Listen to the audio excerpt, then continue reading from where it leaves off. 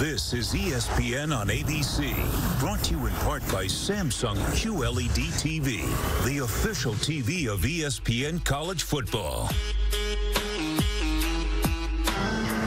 Today at Bobby Dodd, how about some clean, old-fashioned hate?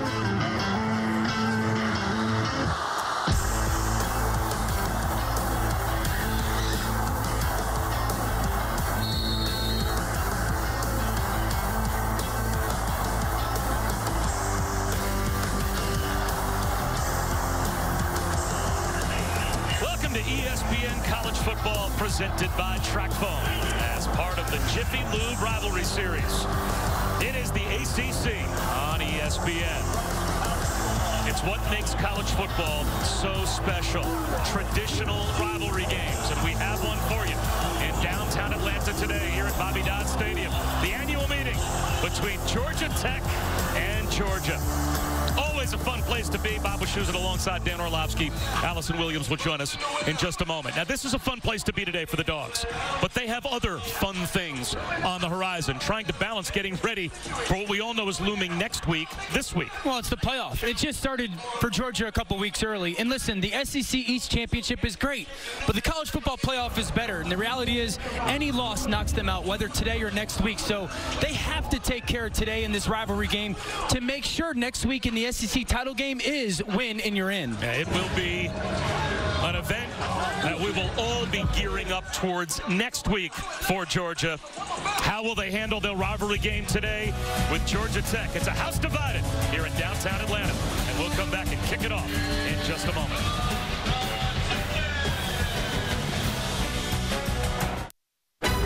You're watching the Jiffy Lube Rivalry Series.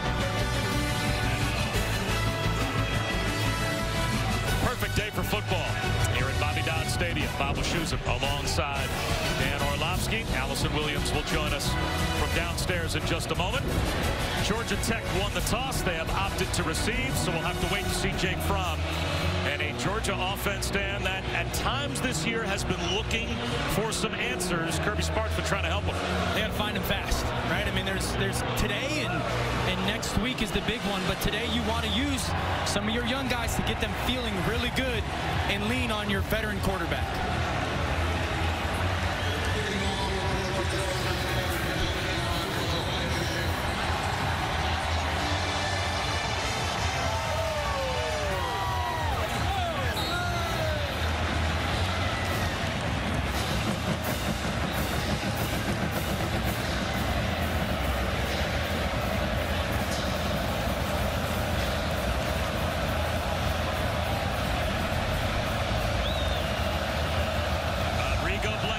Sends it deep. And it's going to go through the back of the end zone for a touchback. Well, the defense on the field first for the Dogs, but Allison, when their offense comes out, as we said, they'll be looking for answers. Yeah, Bob, especially in that passing game without their leading receiver, Lawrence Cager. He's out this week and next with an ankle injury. He's that veteran presence on the outside that Fromm can always count on to be in the right place at the right time. So today they need to figure out which receiver can establish that same level of comfort with his quarterback. Kirby Smart told me he wants his offense to spread it around on the outside and try and find some rhythm and timing before they come back to Atlanta next week. On the ground to start for Jordan Mason. And he gets stood up, Dan, by one of the best defenses, maybe the best in college football. And the most impressive thing is they do it in multiple ways. They can get after you in their pressure package. They don't give up a lot of points. They can find the football. They make you play left-handed. They also make you play from a secondary scheme, and it allows them to consistently dominate the football game. And finally, when Auburn scored a rushing touchdown against them a couple of weeks ago, it was the first time that any rush offense has gotten into the end zone against this Georgia defense. One rushing touchdown allowed. So for Georgia Tech, looking for answers and trying to build a new culture. You can see the offensive line. They're trying to get them up to where non-triple option offensive line weights would be, as it is a complete flip of the program with Jeff Collins taking over. Third down and 3.5 to start on this opening drive for the Jackets. Seam route and a miscommunication. Tyler Davis turned left, and James Graham threw the ball right. So it's a 3-and-out for Tech to start. Had him too. I mean, they get the pressure from Georgia. Watch the left side of the screen, number 9, Tyler Davis. If he just goes to his right on that post, that ball is going to be right on his chest. A little miscommunication. It's an option route for that tight end. You run off leverage. He guessed wrong. Presley Harvin, he can change field position, that's for sure. Did not connect with this one well, though. And a sliding catch made by Dominic Blaylock to preserve a lot of field position for a Georgia offense that, again, without Lawrence Cager, they won't have him this week, they won't have him next week in the SEC championship game. So who steps up and becomes the go-to for Jake Fromm? Listen, it has to be George Pickens, the true freshman, who has in some ways, but it's really okay. If that guy's one-on-one, I trust if I throw him the ball, he'll go get it. Dominic Blaylock, who's had some big plays in the Florida game, in the Auburn game, big touchdowns. Robertson has got to do some stuff. I want to see them utilize DeAndre Swift in the pass game, but they have to play better consistently if they're going to win today and then moving forward next week. They'll open up with a throw from Fromm. It's knocked down and read beautifully by Quez Jackson. Second down and 10. They tried to come out of the game with a little bit of a run-pass option, and Quez Jackson was just brought to the football, and he gets his hands right up in the passing lane. They're trying to get that to Charlie Warner. Trey Swilling, the corner's right there, so good start for Georgia Tech defensively, understanding their game plan.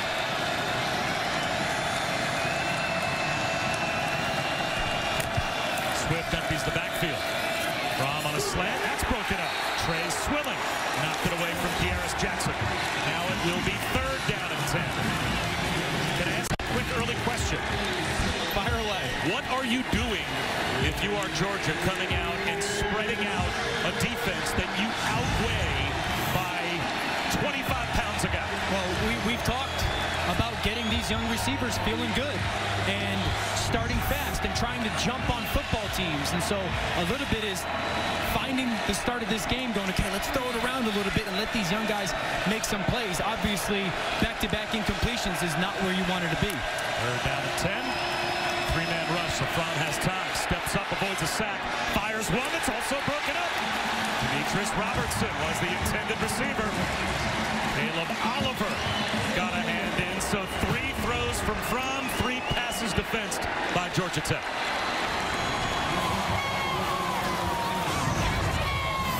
Climb of the pocket, but watch where the ball is. That's behind Robertson. I've had Jake Fromm's back for a long time, harping on these receivers needing to make some plays, but the slant on 2nd down to Kearis Jackson was behind him, and then that throw on 3rd down to Demetrius Robertson is behind him. Jake Fromm needs to get his accuracy back. Jake Camarda with a wobbly kick. And will bounce inside the 30. Marion Brown's going to let it roll. And it takes a hop for Georgia inside the 15. Out of bounds at about the 13. 53-yard putt. First place in the Big Ten West. And a berth of the Big Ten title game on the line between against Ohio State between Wisconsin and Minnesota. They square up at 3:30 Eastern on ABC and the ESPN app. And that has become a Big Ten playoff game to see which of these two teams is going to get a crack at the Buckeyes next weekend. Speaking of next weekend, right here in Atlanta, these Dogs will be back. And they'll be taking on LSU in the SEC championship game.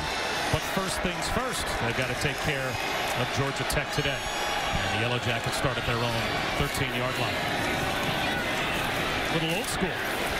Back to the days of Paul Johnson. They run a little option. And James Graham picks up about 1.5 yards. Nolan Smith was there to make the stop.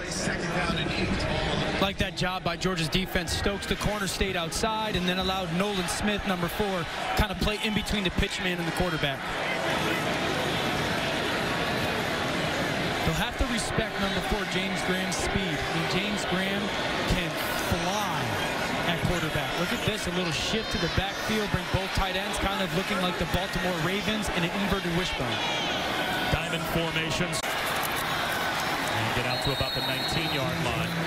4 yards for James Graham, a redshirt freshman that needs to do what today to give Georgia Tech their best chance? Don't force the football. This is a really good defense, Georgia, covering people up. Second thing, he will be one of the faster guys on the field. Let that shine.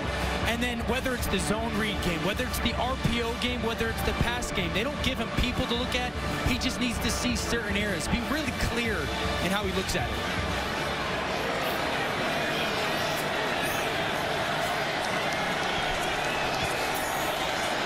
I wouldn't mind to see a quick throw out to this trip set at the top of the screen right now, thinking you have some numbers. Amarian Brown, the wide receiver, now in the backfield. 3 on the play clock. Graham to Brown. Caught. Now they say incomplete. Had it in his hands right in front of his own bench, but it was knocked away with Tay Crowder there in coverage. This is such a good play by Tay Crowder. Watch the right-hand swipe at the ball right there and find it and knock it away. But he stayed on Marion Brown's hip, made sure he wasn't allowed to cross face or get in front of him, and then drove on the football, knock it away. Great play by the senior linebacker. Better than 50%. 3 and outs the last 37 drives for Georgia Tech. Harvin, and this time he gets into one. Blaylock from his own 35. Makes a man miss. Blaylock with speed. Great return for Georgia. They'll start at the Georgia Tech 36-yard line. A 30-yard return off of a 46-yard punt. Jake Fromm back to work when we come back. College football on ABC is presented by TrackPhone, the new TrackPhone Wireless. Now you're in control. In part by USAA, proud supporter of the military community. What you're made of, we're made for. And Jiffy Lube, you can do more in a jiffy. Since 1995, the Governor's Cup has gone to the winner of the Georgia Tech-Georgia annual rivalry game. Little hashtag they like here at Georgia Tech, THW G. The disrespect of the small letter. I was going to say, should I let you figure out what those letters stand for? Maybe that could be our half-like trivia question. Figure out the H. Well, after 3 incompletions to start the game for Jake Fromm, now he's under center with DeAndre Swift, the lone setback, starting at the Georgia Tech 36-yard line. And there's Swift. And he's brought down after a gain of a couple. Well, they came out aggressive, and first play of the game, they go RPO. A couple hands get on it for Georgia Tech. They come back with the slant next play on the back shoulder. And then third down, great climb in the pocket, but then it's behind Demetrius Robertson. 0 for 3 to start this game, and Jake Fromm's having a conversation with Kirby Smart going, I don't know what's going on with our ball location.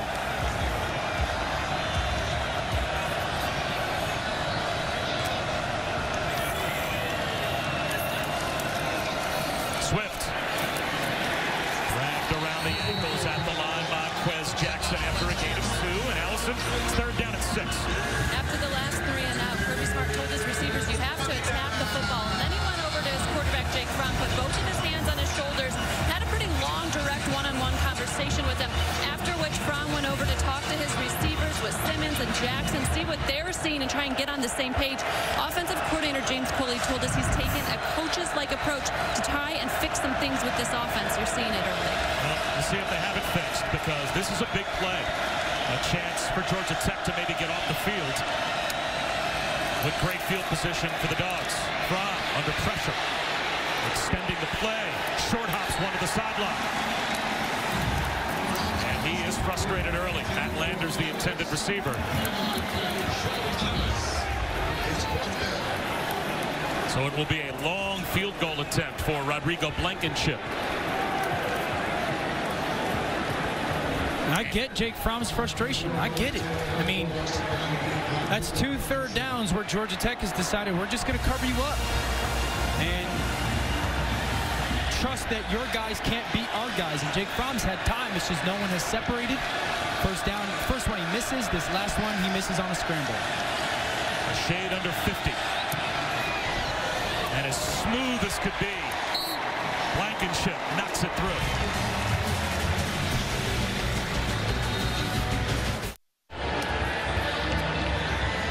Well, the Governor's Cup is on the line today, but that's the trophy that Georgia wants a chance to play for. The National Championship Trophy, presented by Dr. Pepper here in Atlanta. For this game, whose hands will it be in midway through January? And you can see Mercedes-Benz Stadium off in the distance. That's where the Dogs will play next week. They've got the early 3-0 lead over Georgia Tech in their rivalry game this week. Bob Wischusen here with Dan Orlovsky and Allison Williams. Wanye Thomas is back deep to receive the kick for Blankenship. A line drive. And he takes it a hop at the 1. Gets ahead of Steen across the 25 out to the 26-yard line where he's brought down. Our first chance today to get an update from Cassidy Hubbard. Thanks, Bob. A performance above brought to you by Jersey Mike Subs. A lot of action in the game so far. After Michigan scored on the opening drive, Ohio State's responds right back. J.K. Dobbins in the PAT puts Ohio State up 7-6 in the first. Bob, Dan, back to you guys. All right, Cassidy, thanks very much. Georgia's got the early 3-0 lead here over Georgia Tech. And we'll see if Georgia Tech can get something going offensively after 3 and outs on their first 2 possessions.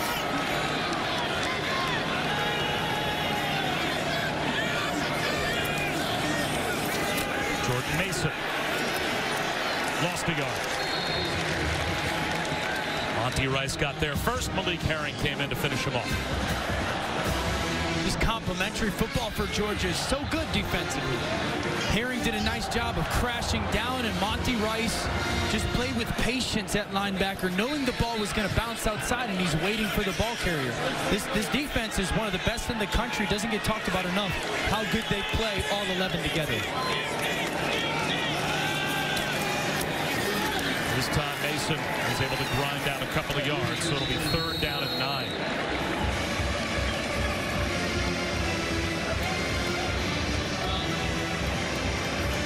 You know, Georgia Tech, their first 3 third downs have gotten into 3-by-0 formations. They put 3 receivers to one side and a tight end attached to line of scrimmage by himself. And the middle of the field has been there. Now they're in a 2-by-2 set. They love to run quarterback draw to these situations or switch routes by these receivers. That's Amarian Brown in motion. Graham, long throw, incomplete. Short hop didn't nowhere near Brown, and it's another Tech 3 and out.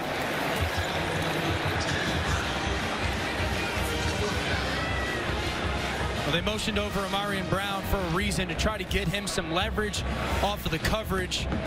Really good job by Mark Webb, the safety, of closing ground. And I think James Graham's just wastes that throw. It's a tight window. He's not trying to fit it. That's not his game, to be dialed in, perfect type of throws.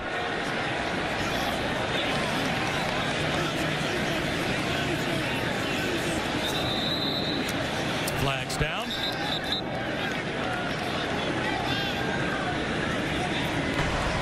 False start, offense, number 43. 5-yard penalty, 4th down.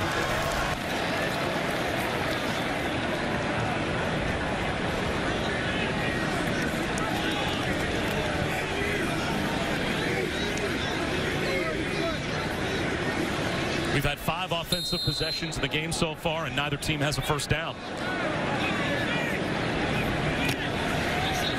The biggest play of the game so far was the Dominic Blaylock punt return that got Georgia into plus territory, the short field, and they were able to kick a field goal off of that, and they'll have pretty good field position this time around as well, as Harvin's punt goes out of bounds at the 36-yard line. Georgia, so a 42-yard punt. This season, Taco Bell is celebrating student sections and passionate fans like these by awarding the Live Mosque Student Section of the Year. The Yellowjacket student section is already on the national watch list.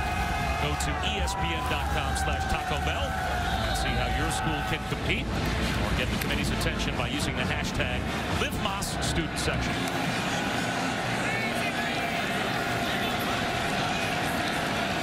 I think Georgia Tech is going to challenge Georgia on the outside, and I would like to see DeAndre Swift a little bit more involved in the pass game.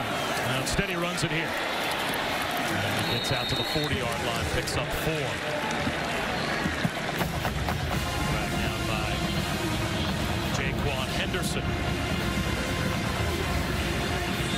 Georgia Tech Tech is committing right now. They're putting 5 guys up on the line of scrimmage, kind of overloading towards where Georgia puts their tight end. Only 1 linebacker in the box and saying we're going to try and own the line of scrimmage, get vertical off some of these blocks, and not give a lot of these double push creases for this run game. 2 tight ends. DeAndre Swift alone setback on 2nd and 6. Swift finds a cutback lane, and he gets loose. Across the 50. Easily picking up the opening first down of the game.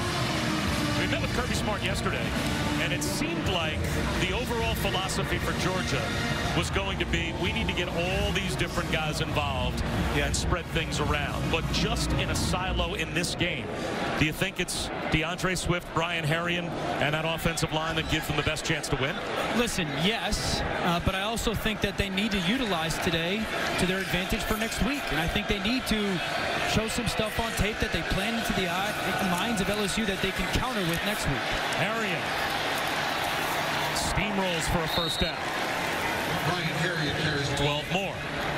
And part of this is also figuring out who you are going to be without Lawrence Cager, because now you know it's not a week-to-week thing. You know you're going to be without him. So as you go into next week, okay, who can we rely on for some packages or some plays? Is it Zamir White or James Cook or Swift and the receivers? I mean, there's a bunch of options, but you got to figure out the stuff that those guys like and that you feel like you can execute. And today, the challenge is to win the football game, but also figure that out at the same time. It's James Cook in motion. Herrien takes it. He's got a couple of yards. Brentavious Blanton is there to bring him down.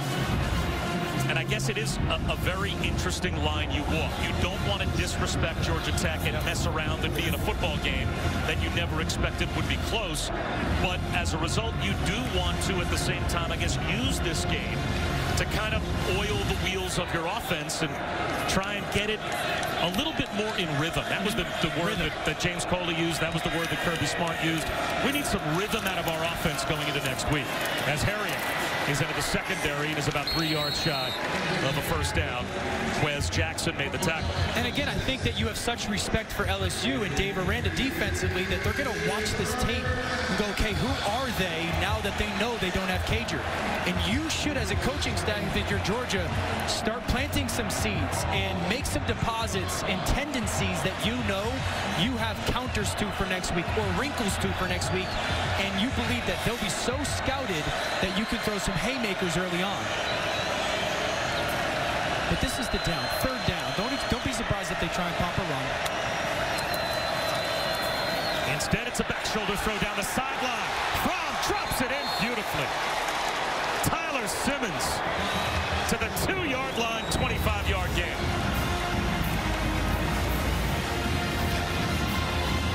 Good route by Simmons. Up top, watch the left-hand stab. Get the defensive back off him. Late hands. Great throw, great route, great catch. The Dogs play with tempo. Herrien up the middle at the goal line. Reaches the ball out, and he's in for the touchdown.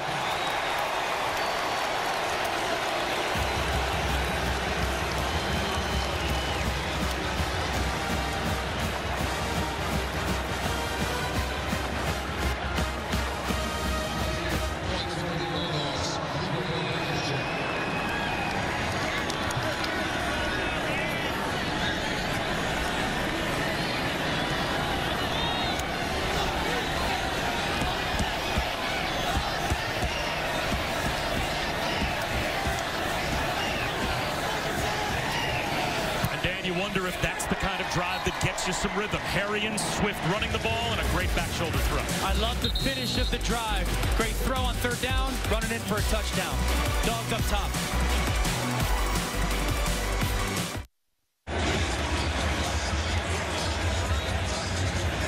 Schusen alongside Dan Orlovsky, Allison Williams. Down on the field, Georgia Tech, complete old-fashioned hate. And the Dogs have what you would anticipate, an early 10-0 lead. Georgia Tech about to get the football back. And Jake Fromm threw a very confident ball to Tyler Simmons to set up the touchdown. I love that drive. I mean, that drive was 7 plays, 6 of them were runs. And like you said, a really big-time 3rd down throw from Fromm to Simmons. And then they punched it in. touchback off the kickoff from Blankenship.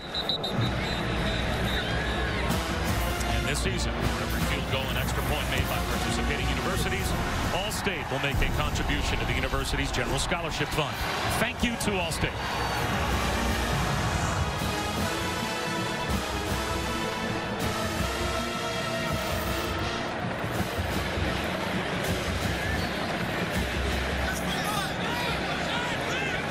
Graham back to work. This is the 4th top 15 defense that Georgia Tech has played against this season.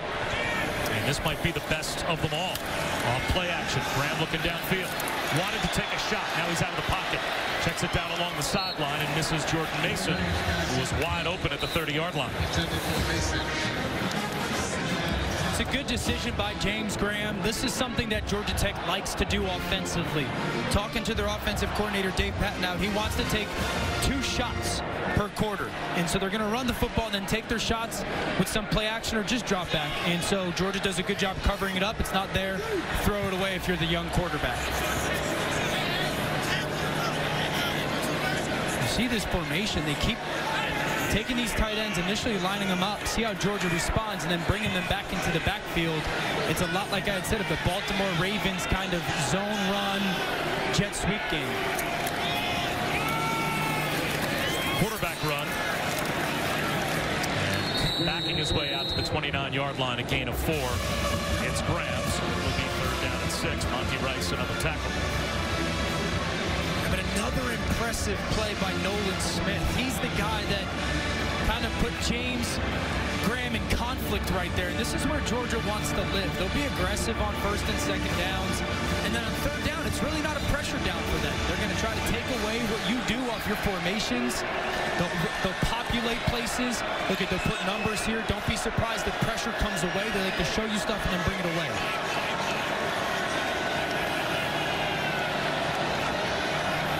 Dogs show blitz. They do rush 4. Graham out of the pocket. Breaks a tackle and lost the ball. Well, one way or the other, it's either Georgia ending up with a fumble recovery inside the 30-yard line, or they're about to get the ball back with yet another Georgia Tech punt. And it is a recovery by the Ramblin' Wreck as Richard LeCount stripped it away from James Graham. James Graham decides to scramble. LeCount just swipes at it with his right hand. He gets just the bottom tip of that football, but I like it. Georgia showed pressure one side, brought it with the count from the other. Their catch made by Blaylock. Georgia has the football back.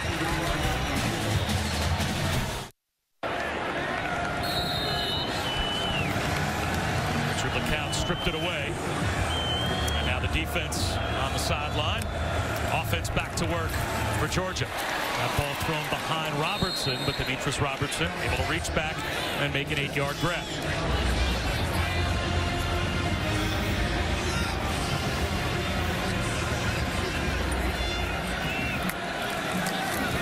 Swift, no one to contain the outside. There goes Swift. You can see that coming from a mile away. There's just nobody on the near side of the field to try and keep DeAndre Swift between the tackles. Well, when your left tackle is the size of a skyscraper and he closes off the line of scrimmage, Andrew Thomas with a great block at the point of attack. Blitz off the edge. It's picked up. Fromm takes a shot for Robertson, and that's deflected. Might have been Wanye Thomas that got a hand on it before it got through to Robertson. Tries to get this ball down the middle of the field to Robertson, and Wanye Thomas, not only the timing of that hand, but this is a 6'2" safety. That length allows him to tip that ball because it was going to be an on-target throw to Robertson from Fromm.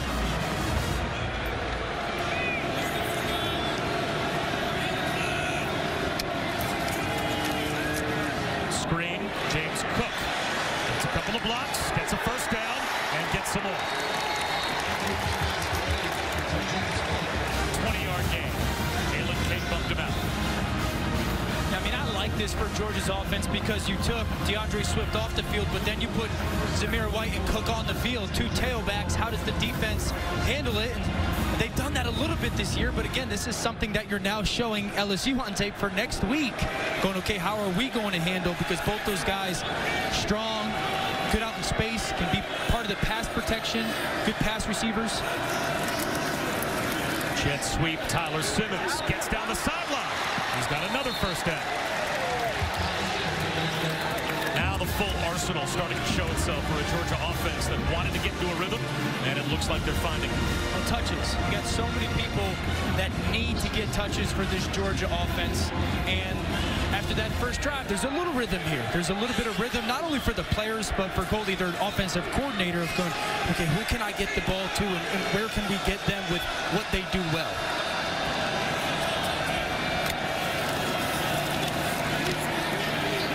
Fromm takes a shot for the end zone, and it's an easy pitch and catch touchdown to Charlie Warner.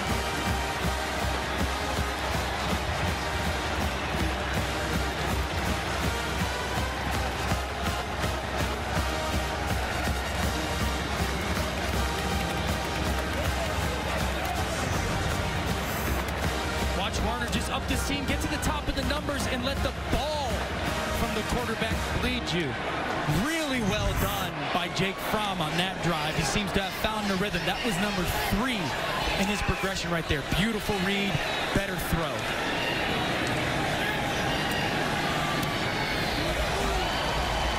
$17-0, and we're coming right back in 30 seconds.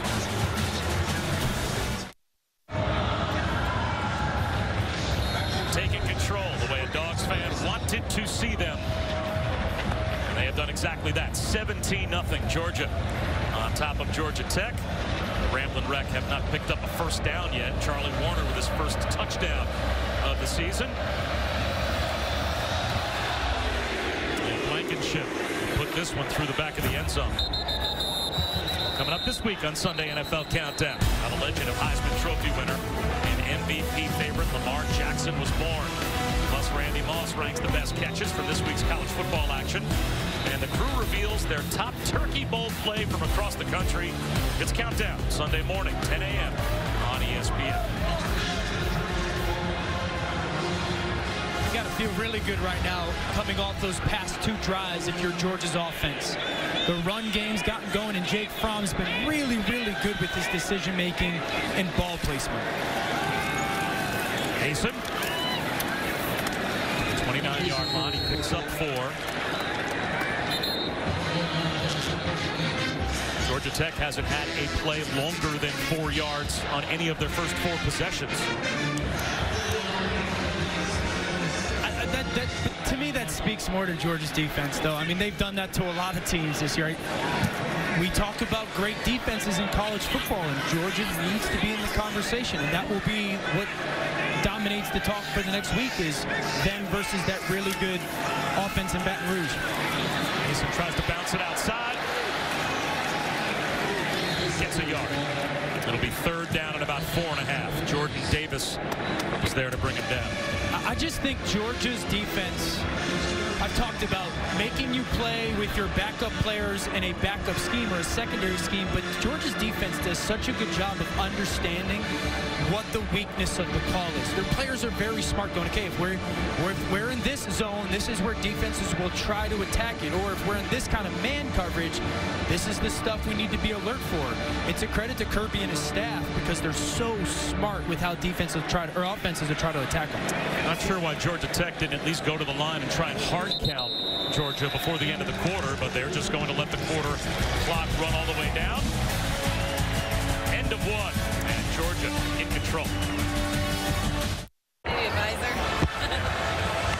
There's always emotion involved on senior day, but especially here at Georgia Tech, and especially for redshirt junior Chris Martin, who honored his friend Brandon Adams today before the game. Adams would have been a senior, but he passed away suddenly in March after suffering a fall. Martin was one of his closest friends and is wearing his number 90 jersey today, as he also did in the first game of the year against Clemson. He presented that jersey to Adams' family, who described the moment as heartwarming. And Brandon Adams' entire family here, as Allison said, on what would have been his senior day, and it was very emotional. Only about 5 minutes before we kicked the game off. They have been honoring with that heart patch on the back of their uniforms Brandon Adams the entire season. Unfortunately for the offense for Georgia Tech, it's another 3 and out. Presley Harvin. Hang time on the punt to Blaylock. It's going to go out of bounds.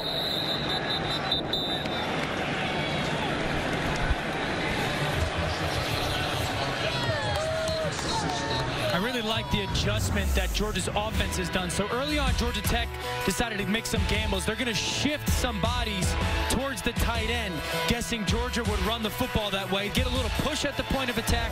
It allows number 44, Quez Jackson, to play slow. So now Georgia Tech does it again. They're going to shift toward one tight end. There's no numbers to the offense's right.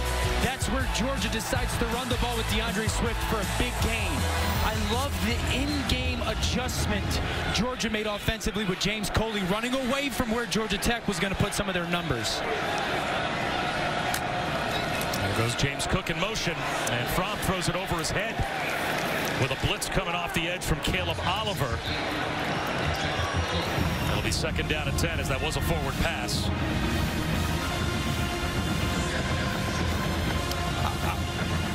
I think that play probably personifies this offense in this year for Jake Fromm the best. Georgia Tech was right. They got you. But Jake Fromm doesn't hurt the football team. So often quarterbacks will try to force that football or fit it in somewhere that it doesn't belong. Throw it away. Make the right play. He's not going to hurt his team. Really well done. Quick hitter, incomplete, intended for Robertson, who didn't have his head around by the time Fromm threw the out and underthrew him as well. So now it's 3rd down and 10.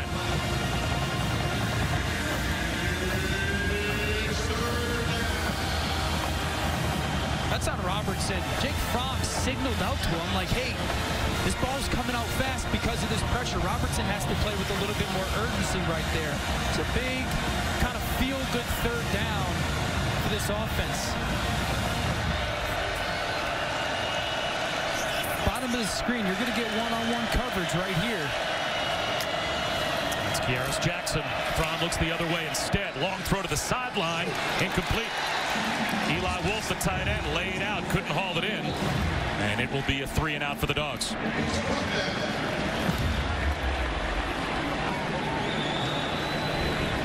Wanye Thomas just undercut Eli Wolf and made it for a little bit more of a difficult throw because you got to get it up over that defender. Kearis Jackson won on his one-on-one route as he came an in-breaker. Thought Jake Fromm should have gone there. It's one-on-one. It's an easier throw. The middle field is vacated because of the pressure. But that's the thing. He's got to find some guys that he can trust in those moments, to count on in those moments. Line drive punt.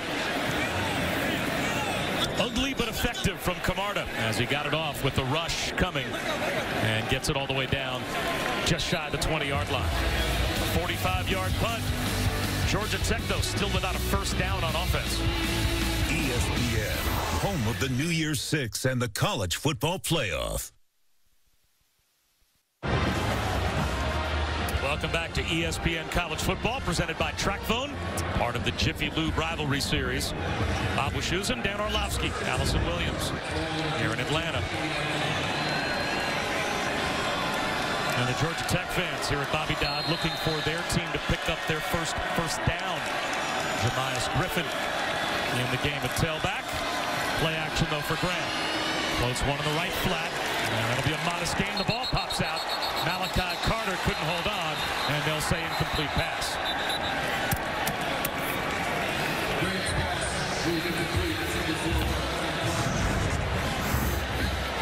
Malachi Carter crosses the field. Are we sure? Monty Rice looks like that ball gets popped out. I mean, he looks like he makes that catch.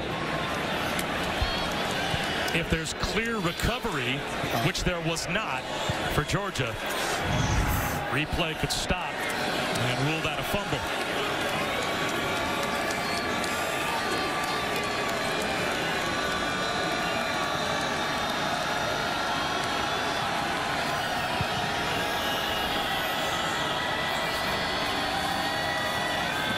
It's Griffin.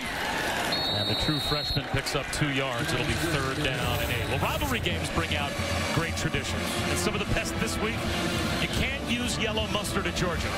Not allowed. No red clothing. You can't even write in red. if you're at Georgia Tech. Now, the Nats, well, that's what they call the folks at Georgia Tech if you're a Georgia fan.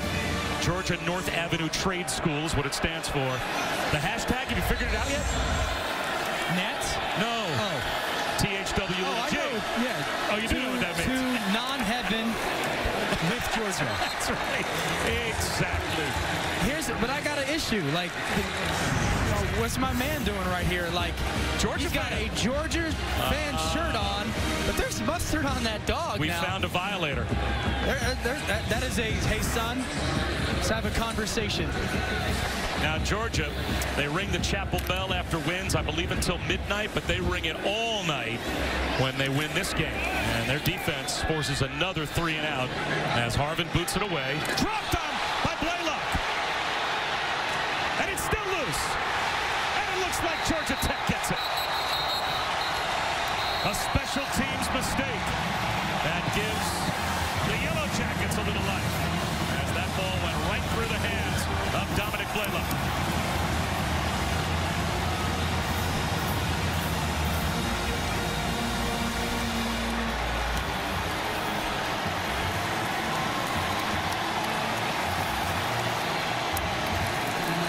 Tyler Cooksey, reserve tight end, comes up with the recovery on senior day. He is one of those seniors honored by Georgia Tech. This goes right through the elbows. Watch Cooksey come flying right there. Great effort by Cooksey to get down the field and recover that. Think quarterback run here out of this empty formation for Georgia Tech. And the Ramblin' Wreck take advantage in the red zone. James Graham. There is quarterback run. Inside the 15, down inside the 14-yard line. And an opportunity for us again to check in with Cassidy. Thanks, Bob. Back to Ann Arbor, and back and forth they go after an Ohio State 57-yard touchdown. Michigan responds with this: Shea Patterson to Donovan Peoples-Jones, 25-yard score. It's 14-13 Buckeyes after one. Bob, Dan, back to you. All right, Cassidy. Well, Georgia Tech's trying to make a game of it in this rivalry game, down 17-0. Their offense still doesn't have a first down. Their offense hasn't produced a play of longer than 4 yards. But a special teams mistake gives them a chance to score here. They have struggled in the red zone. They're going up against one of the best defenses in college football. And now they want to call a timeout. So we'll step aside as well.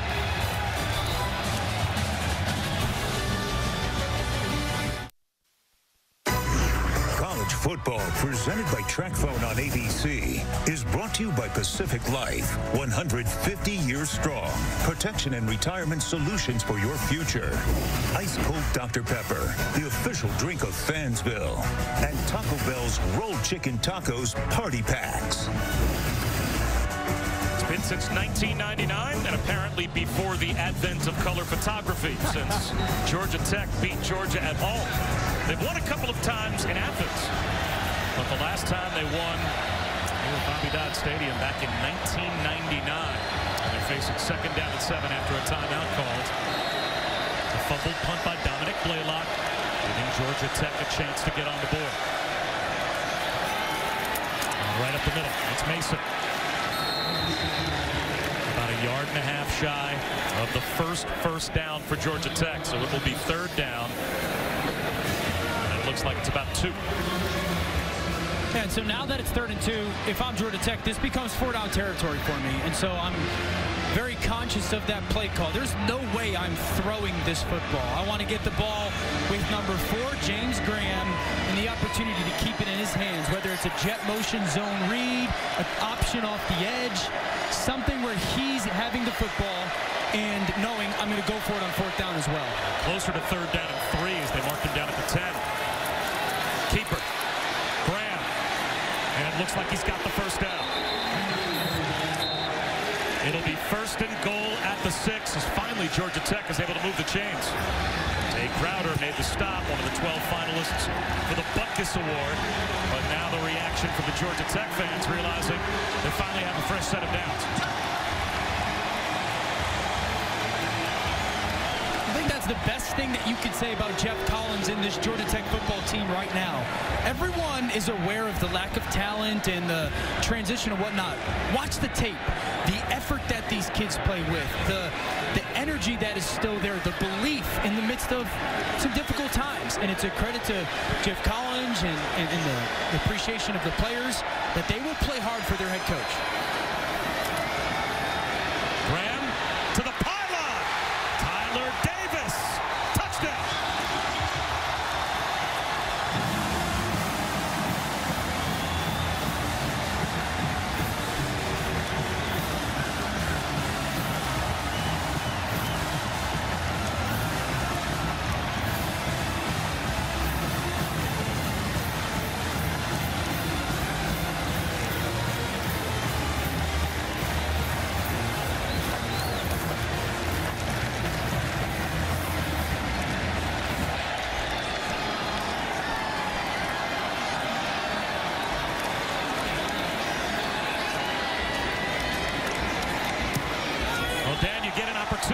A mistake made by Georgia. Georgia Tech takes advantage. It started with the muff punt by Dominic Blaylock, and the effort that Georgia Tech's return team or coverage team shows to go recover that football. You go for it on third down, and then you find Tyler Davis for a touchdown. The Yellowjackets on the board at home in the rivalry game.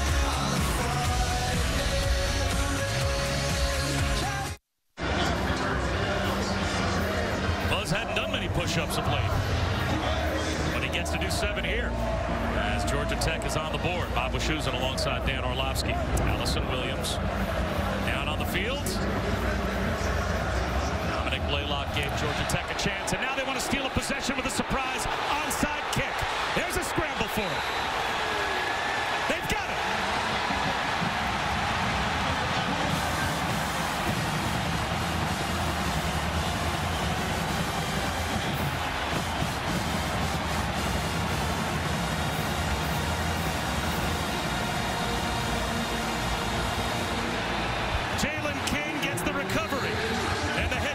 A couple of celebratory push-ups as Georgia Tech has it back in plus territory, down by 10. Great kick. Prather Hudson tries to recover it, hit. And then the recovery by Georgia Tech. Jeff Collins said he was going to be aggressive. They're going to do some unique things to try and steal some stuff. Outstanding job by Georgia Tech.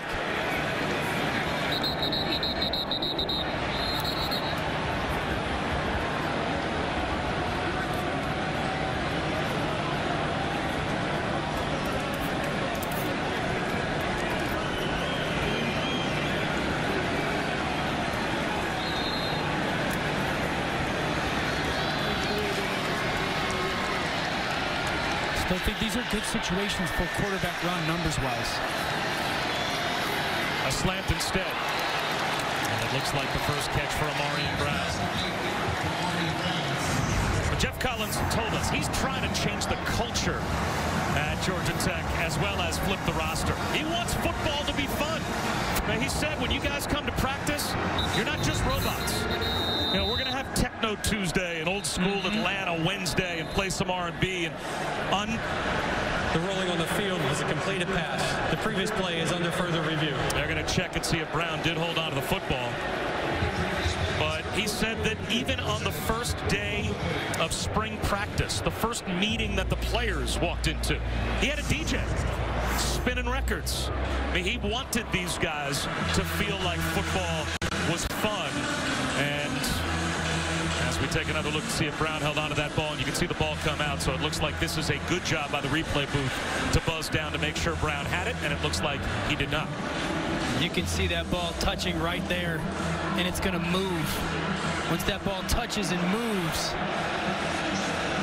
But we should get into Jeff Collins a little bit, right? I mean, they're transitioning from Paul Johnson and his success and totally remaking the program. And so he's had to go to the extreme with so many things of the hashtags and the sayings, because he wants this institution to be one that is based on effort and based on commitment and based on family. They've made it a point to have snack time the night before a game where it's everybody's family comes. The players spend 2 hours with each other. The review, the ball hit the ground, therefore is an incomplete pass. Will be 2nd down and 10. They're going to talk about what's the most important stuff this offseason. They're going to start a Club 10-10. January 5th, it's going to be an actual club that the players, DJ, as you enter, they got to gain 10 pounds each player, and they got to figure out a way to gain 10 feet as a program, meaning some of their close losses this year. But, I mean, these kids love them. It's fun. College football should be fun, and Jeff Collins is bringing that, with hopefully some wins, back to Georgia Tech. They'll run it here with Mason. Picks up a yard, so it's going to be 3rd down and 9. And he was honest with us yesterday, Allison, about the type of game he knew this was going to be. Well, he knew it would be a tight game for sure. And, guys, one of the things he needs to do to catch up with a team like Georgia is to get some size, right? Dan mentioned the 10 pounds they want to gain in the offseason. Part of that means no egg white omelets. That is actually written into the player oath that they have to sign. And it goes back to when he saw Zach Quinney at Waffle House eating an egg white omelet because they had to keep their white down in the old triple option. No, not anymore. They actually had to sign that they would only eat regular omelet. There's quarterback run, and it's going nowhere. Great job by the Georgia defense to deal with the surprise onside kick and sudden change. That's a true freshman, Nolan Smith, a former #1 overall recruit there to make the stop. And you can see this is pregame. They're trying to gain weight before the game starts. This is a pregame lift for Georgia Tech. No time that is wasted for this program right now. Do you subscribe to the no egg white omelet? Look at me. Yeah, exactly. You should have gotten down there at Muscle Beach and gotten some weights. Absolutely. Presley Harvin trying to pin one deep. Can't keep it out of the end zone. I did my curls last night. You were with me? Yeah, different kind of curl. Yeah.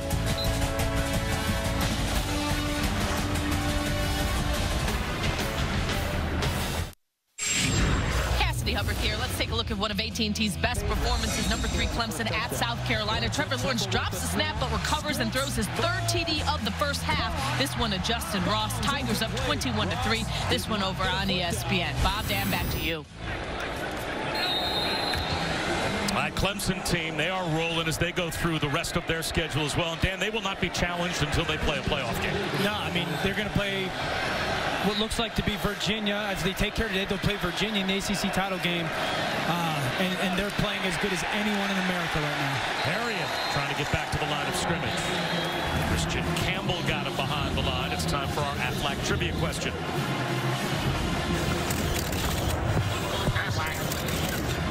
A total of 6 FBS and FCS teams play in the state of Georgia. Can you name them? That was a hard question. I had like 4. No shot you could finish the final 2.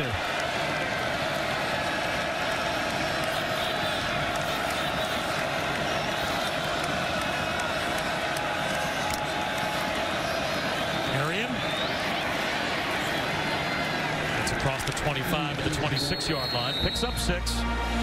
It'll be 3rd down and 4 as we approach the midway point of the second quarter. It was 17-0 Georgia. But then momentum shifted a bit when Dominic Blaylock fumbled a punt. Georgia Tech went in from the red zone. And then they surprised the Dogs with an onside kick, but had to punt it away. Georgia Tech's played a ton of single high safety. Watch these 2 safeties. I think they're going to go back, play a little bit of a read quarters, work the middle of the field if you're Jake Fromm. Fromm out of the pocket. They'll run for it and spin for a first down. Gets walloped, but easily picks up a fresh set of downs hit by Demetrius Knight.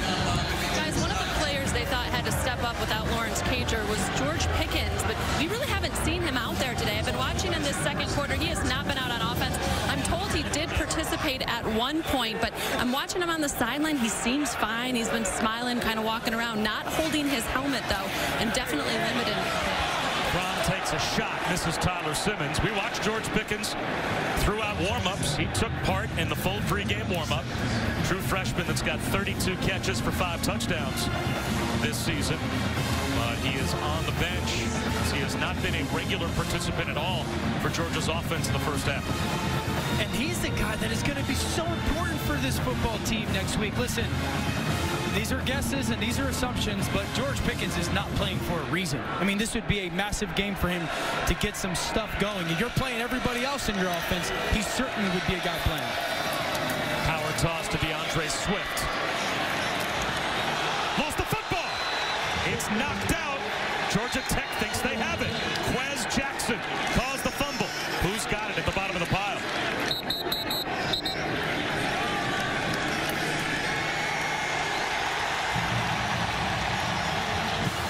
Georgia Tech's got it. Justice Dingle, a redshirt freshman, recovers after Quez Jackson knocked it out. Helmet right on the football. Quez Jackson, ball pops in the air. And then Justice Dingle right there waiting for that football. Put his helmet right on and off DeAndre Swift. All right, do something with it now if you're Georgia Tech. You had just gotten that onside kick. Didn't do anything with it. You got to do something with this turnover right now. It's the 3rd straight possession where Georgia Tech has begun in plus territory.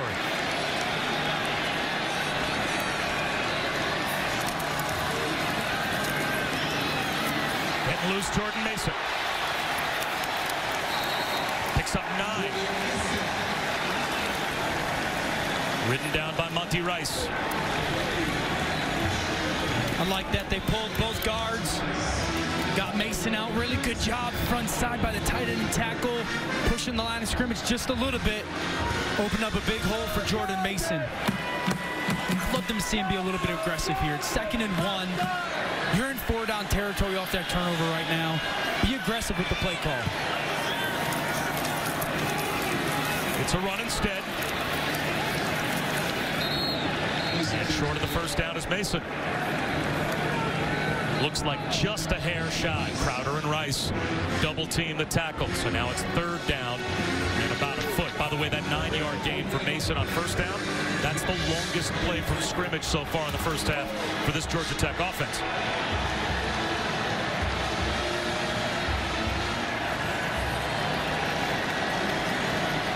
Some extra bodies come in. 3 tight ends on the field right now for Georgia Tech offensively. Cottrell, a big physical back. Look for them to run behind number 9.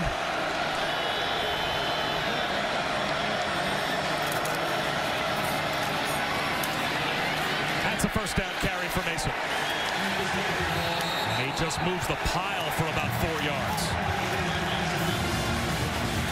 Nice job by Tyler Davis there, just coming across and just pushing people to create some change at that line of scrimmage for Mason. If you've watched Georgia Tech this season, they are a shot-taking offense. Yep. Where are the shots, and when do you think one's going to show up? They tried one right off the play action. It wasn't there. I mean, it's coming. There is one coming here soon in this drive. They just haven't had the ball enough to actually dial them up. They've had so many 3-and-outs. Marion Brown is the guy that they like to take shots to, number 10. Georgia doesn't give you a lot pre-snap that you feel good with it. This is not a play where I would call it just off look. I think you continue to trust that run game. Tyler Davis in motion. They counter the other way with Mason. Jump cut inside the 20. Down in the red zone with a first down for Georgia Tech. J.R. Reed made the stop, but it's a gain of 11. You're seeing Tyler Davis come in motion, and he doesn't get set. He moves before the snap. That messes with the defense big time. Brown, there's a shot towards the end zone. Incomplete, way up over the head of Marion Brown.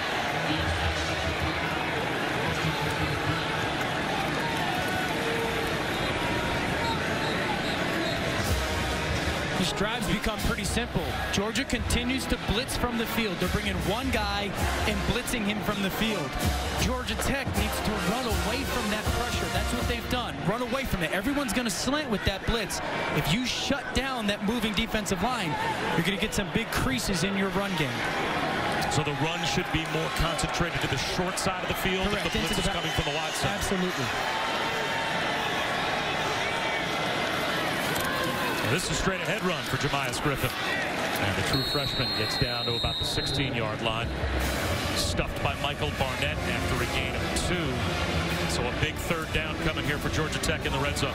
And they have not been good when it comes to the throw game on third down. They've tried to get to Amarian Brown a couple times. Watch where he is. They like to motion him, whether it's across the formation, out of the backfield. The big thing for James Green, don't force the football here. You're in a field goal position, and don't take any sacks. So if you do see a seam and number 10's not there, put your foot in the ground and get forward. Play clock down to 7. Graham gets them set. Play clock at 3. Will they get the snap off? They do, just in time, but it looks like a timeout was called from the sideline by Jeff Collins Before the snap. So it's a 30-second timeout, and we'll be back in 30.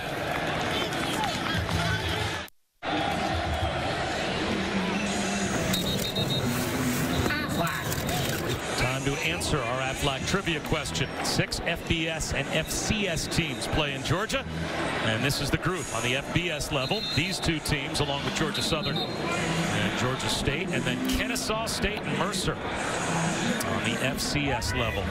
If you got all 6 of those, then you are a true Georgia State football fan. A historian, a savant.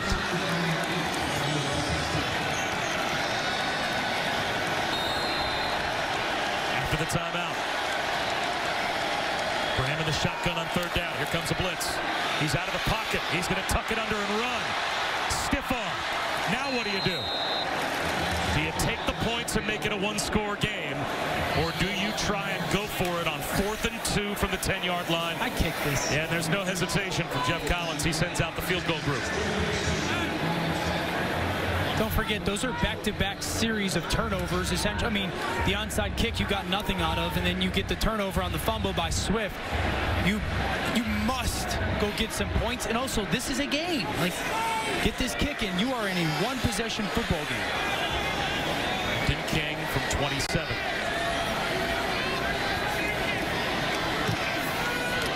And they come away empty.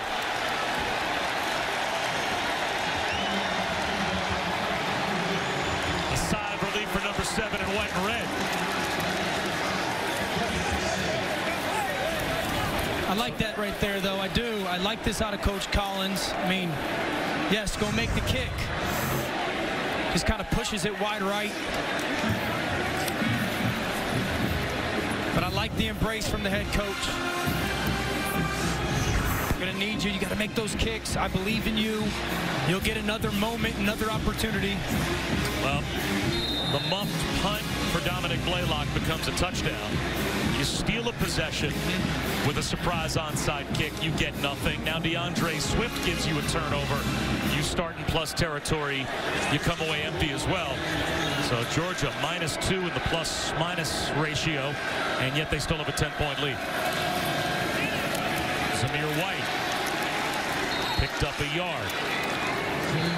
Coming up at halftime, we'll check in. It's the Capital One halftime report.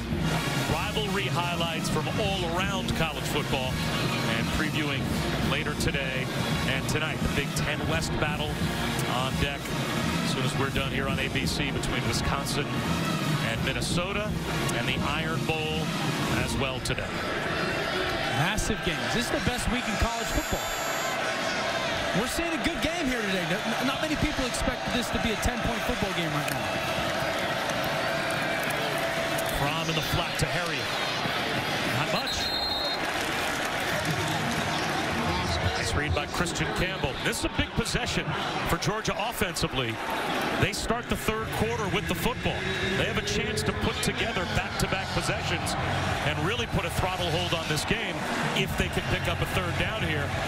Hold on to the football and maybe score points before halftime. And remember, they're still searching for their guy. You know, like Georgia Tech early on played a bunch of man coverage. No one was winning. Last time they played 2 high safeties. Right now there's 3 safeties playing right here. Look at these 3 safeties. They're going to force Jake Fromm to get through a zone look. Fromm underneath. Harriet looking for the sticks. And with speed, he got there. Georgia with just over 2 minutes to go in the half. I can't express how good this is by Jake Fromm. I mean, 3rd and 8. The play call doesn't get anyone open. Coverage is there. There's one person to throw the football to, and you've got to trust him to go make that play. This has been Harrian's drive so far, and he's got another first down. Trey Hill, the center, lost his helmet, so he's going to have to come off the field for a play.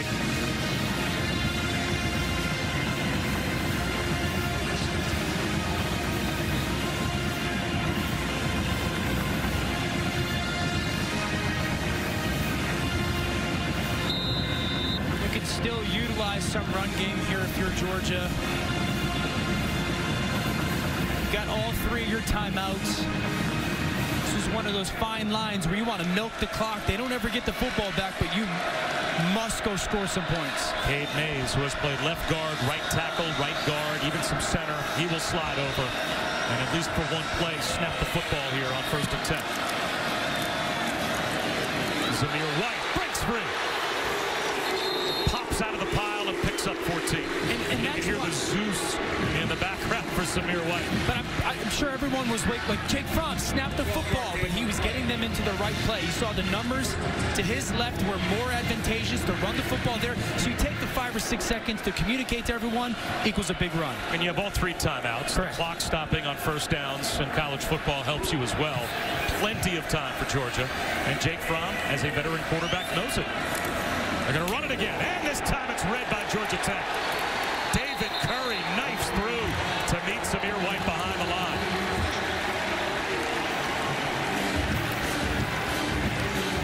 That might not be the worst time for a timeout for Georgia.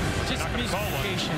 Just right guard goes the right guard. Cade Mays thought they were running left, and that's why Curry became unblocked. But Bob, like they should have called the timeout by now. Yeah, a lot of times coming off the clock, down inside of 40 seconds to go. Just after we praised their patience and clock management, 2nd down and 13. And now they're probably looking more towards field goal range. Fromm rifles one to the sideline to Simmons. 25 seconds to go. Trey swilling there in coverage. It'll be 3rd down and short.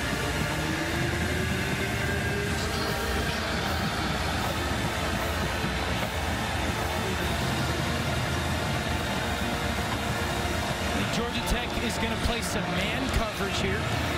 I put Simmons one-on-one by himself. If you like your pre-snap matchup, if you're Jake Fromm right here in one-on-one coverage, you take that. If not, be alert for DeAndre Swift out of the backfield. Swift bounces outside, turns the corner, and has the first down.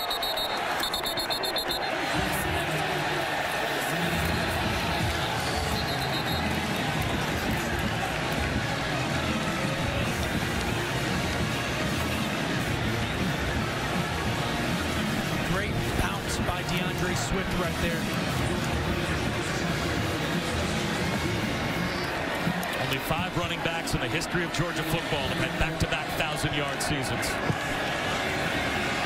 DeAndre Swift is on that list. Fromm sacked back to the 40. Justice Dingle, another big play for Georgia defensively. No choice with 12 seconds to go if you're Georgia, but to call a timeout.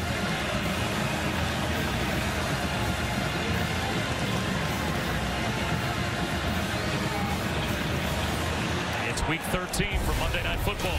2 of the NFC's best will meet. Vikings, Seahawks. Kirk Cousins and Dalvin Cook will head to Century League to take on Russell Wilson. 8 Eastern, 5 Pacific on ESPN, ESPN Deportes, and the ESPN app. Our coverage begins with Monday Night Countdown at 6.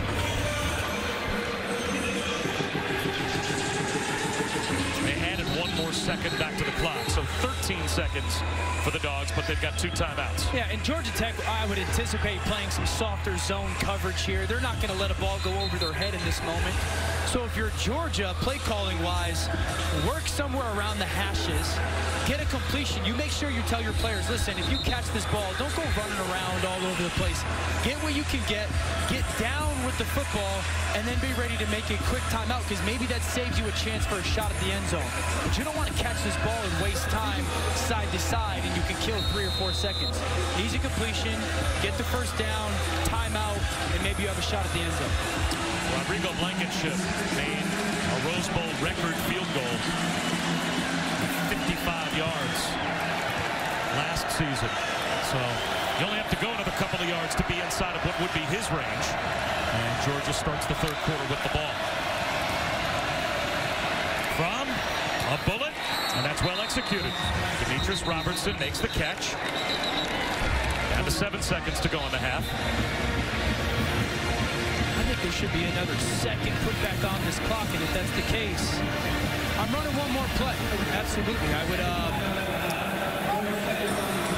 I would take 87. I would take 87 Simmons, and I would take Matt Landers, put him on the outside, and tell Jake Fromm, listen, if they play one-on-one, take your shot. The ball has to land in the end zone, has to get up early, has to land in the end zone, and if it's not there, this ball gets thrown out of bounds quickly, and we kick our field goal. Is that too much of a risk to take with only 8 seconds on the clock when you're talking about a ball that in the air is probably going to travel about 30 yards or so? But that's why not just ask Rodrigo Blankenship, where do you want to kick this from? Kirby Smart probably already knows. Hand the ball to DeAndre Swift, run it that way, call your timeout, and get the 3 before halftime. Yeah, because if the opportunity is there for you to take your shot, I like taking the shot. Like if they're going to line up and play man coverage, but you have to tell Jake Fromm this is a catch it and throw it ball, and it has to land in the end zone. It can't land at the 1-yard line. They've got Simmons up by himself, and I think that's what they're going to do. One-on-one right here. You throw fade. It has to get up and down fast, and if not, you throw the ball out of the end zone, out of bounds. Fromm instead is going to sprint right, and I'm not sure if that was a play just designed to eat up a few more seconds to make sure that the field goal is the final play of the half, but that's what they're going to play for. That's the play they should have run 6 weeks ago when we had them against South Carolina at the end of the game, remember? I don't love that play call there. I would have loved to see a shot, and let's go see if we could go make that play, and if not, we kick the field goal. Are you more angry about the play call, or maybe that I was right? I could see it grinding on you a little bit. Timeout's going to be called by Jeff Collins. It took you to November 30th. To really annoy you? No, to finally get one right. There you go. No, I annoyed you week 1. I love you. Now, my question would be, if you're Jeff Collins, do you really think you're going to ice a kicker that made game-tying and go-ahead field goals in the Rose Bowl in the national championship game when there's 4 seconds to go before halftime? I mean, you can't take the timeout with you. I guess you might as well call it. And I think Jeff Collins is one of those coaches who just believes in a process, and it doesn't matter what the situation is or who it's against or whatnot, who the kicker is. If I've got the timeout in this moment, I'm going to take it. Second all-time leading scorer in SEC history, Rodrigo Blankenship from 42.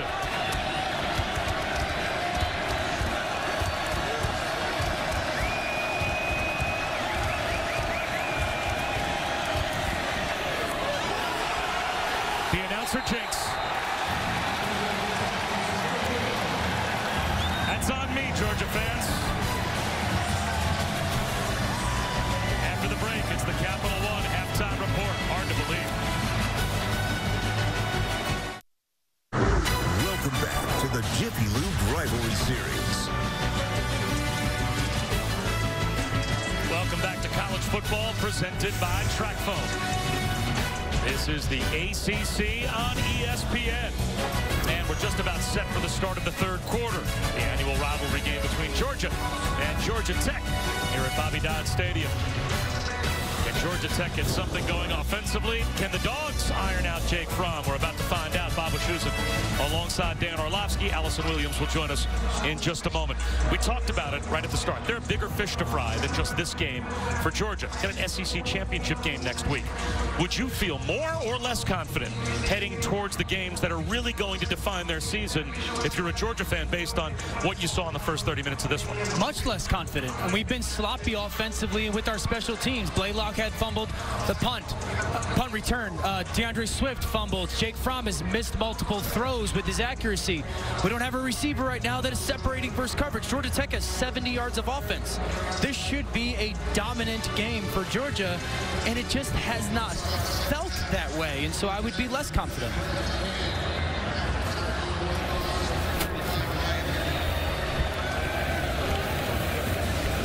Tech won the toss and took the ball to start the game. So that means Georgia gets an opportunity to start the third quarter with the ball and a short kick to the far side. And this could backfire on Georgia Tech as Blaylock brings it all the way out near midfield, Allison.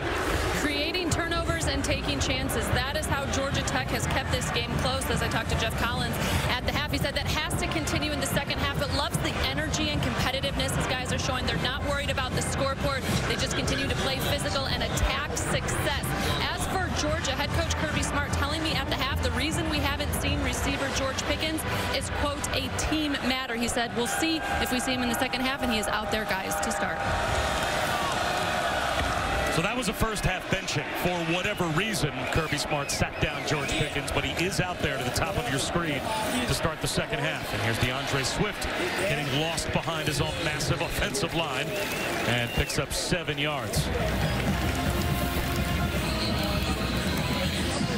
I mean, I'd like to see Pickens get some good run this second half as well. You know, I think you go and score some points here if you're Georgia, and then let's get him some touches. Let's get him into the rhythm of this offense. Feeling good going into next week. He's going to have to be such a big contributor. These numbers again. I think they could run to Georgia's left here. Got numbers up running to the left. Right up the middle, it's Swift, easily picking up a first down. Let's take a look at our Pacific Life game summary from the first half. And Jake Fromm started off shakily, to say the least. Well, Jake Fromm, I mean, he's a sharp quarterback. He just hasn't looked it today, whether it's been some off-time throws or misplaced throws. We saw Blaylock with the fumble on the punt return. The onside kick was big for Georgia Tech and didn't get any points, but just the feel of the football game again. And then Swift gets a helmet put on the football. That's why this game, to Allison's point, has been close because of those miscues. Pickens didn't get his head around. Flag out. Trey Swilling. He was there in coverage. Pass interference defense, number 3. Automatic first down. That's a tough call on Trey Swilling, as George Pickens was not even looking for the football. Watch Pickens release, little hand fight. He's not even looking for the football, certainly not in the location where Jake Fromm threw it. I don't see pass interference there.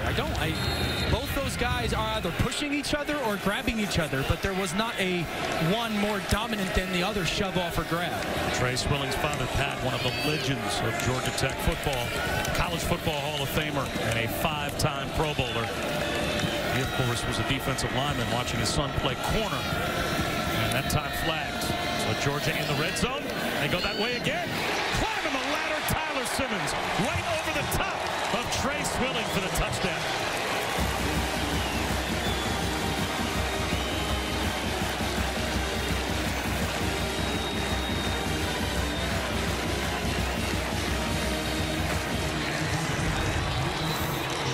Watch Simmons, okay, stack the receiver, then squeeze the DB, and that allows that space for Jake Fromm to throw that back shoulder fake. But you see how he wins and then leans back into that defensive back? Then Jake Fromm has all the space to see, and he can make those notorious back shoulder throws. That's a tone-setting drive to start off the third quarter for Georgia. The College Football Playoff Top 25 Ranking Show, Tuesday at 7 on ESPN.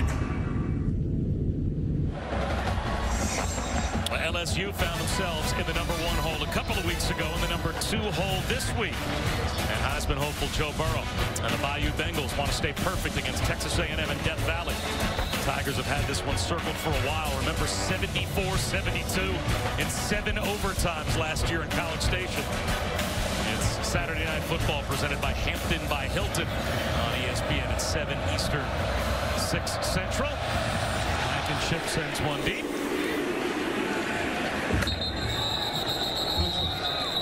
Well, Georgia's defense has been dominant. It started up front, the defensive line. Michael Barnett just watch the extension off the ball, push, bench press, nowhere for the tailback to go. Then we go to Tyler Clark. Watch this swim move.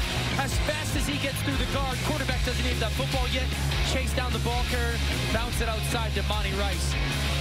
And then Jordan Davis, you want to see strength. Watch just bench press, move, shed that blocker, and make the tackle. Georgia's defense has only given up 70 yards today. It's because they've absolutely owned the line of scrimmage up front. Jordan Mason. He moves the pile for about 2.5 yards. You know, back to LSU for a moment. Were you surprised at all? And did you have any problem at all with Ohio State jumping up to the #1 spot and LSU dropping down to #2 off the win?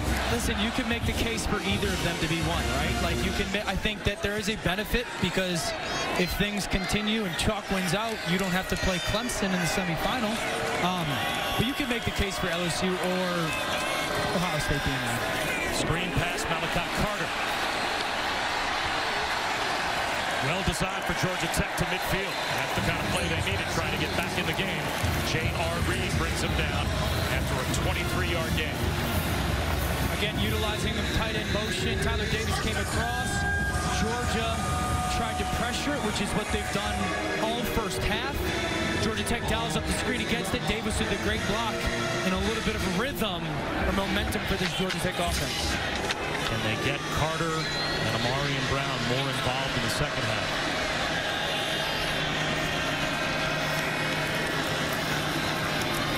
Mason trying to get outside, just can't beat the speed. Sideline to sideline of that Georgia defense. LeCount and Webb had no problem bringing him down before he got back past the line of scrimmage. Goodness, Richard LeCount came out of nowhere. I mean, just flew downhill to knock Mason off with Webb.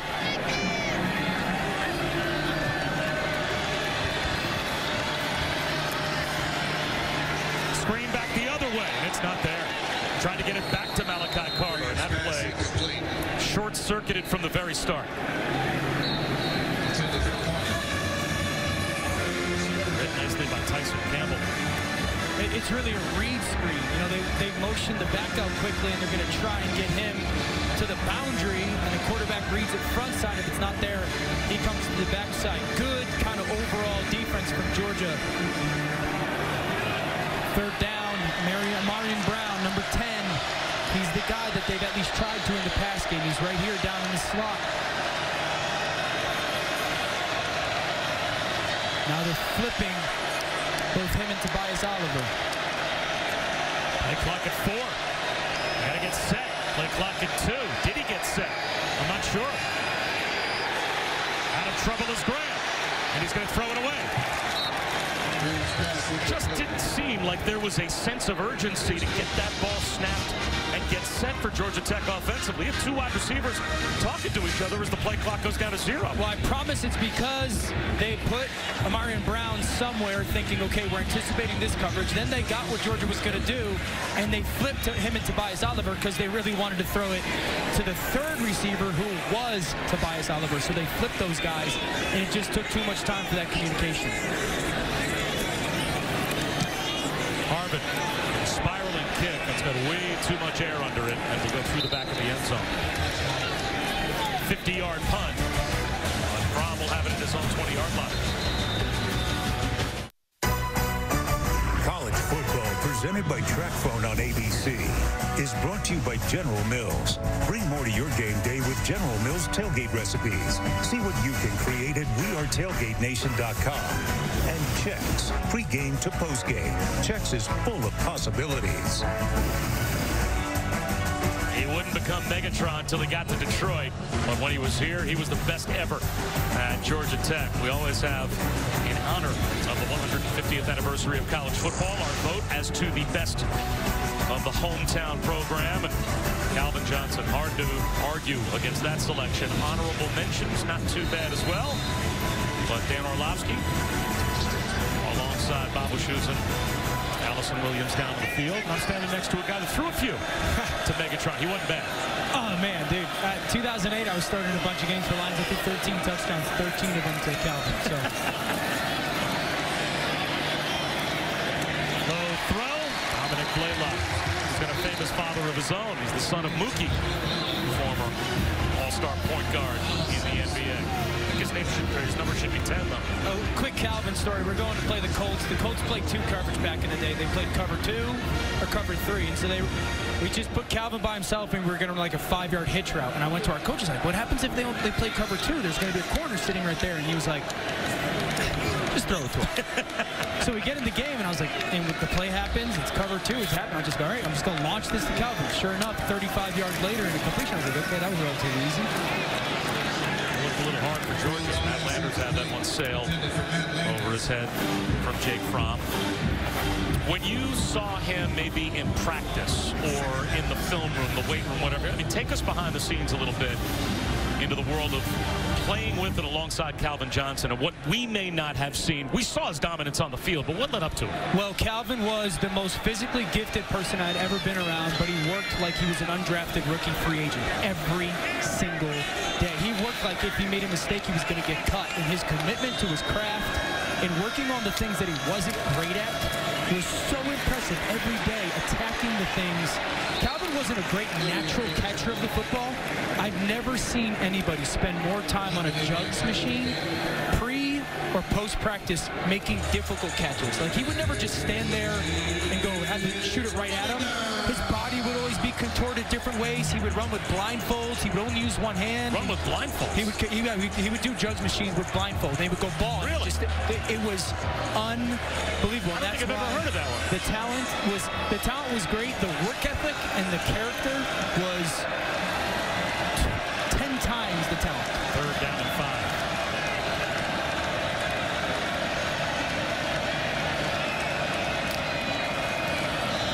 A blitz. Fromm beats him.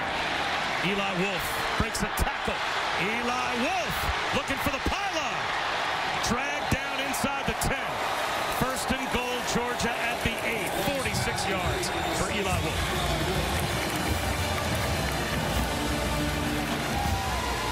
Really good job there on 3rd down. And Eli Wolf just running away from contact. It was man-to-man. The DB's kind of pulling on him. He's strong enough to run away. And good runner's throw by Jake Fromm. Fromm, slant, broke it up. Robertson, the intended receiver. It looked like David Curry underneath had a chance. If he got his hands up quickly enough to maybe pick that one off. 2nd down and goal from the 8.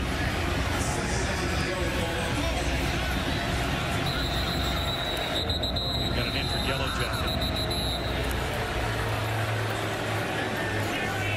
Brentavious Glampton, 5th-year senior. One of the 2 seniors on the Georgia Tech defense is down, so we'll step aside.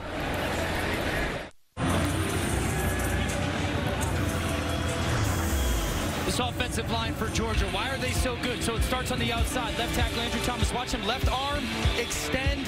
That gives Swift the edge. Well, we could flip it to the right side. Another big boy, Isaiah Wilson. You're going to see the same thing. Watch him turn. Turn the defender. That gives Swift the seam.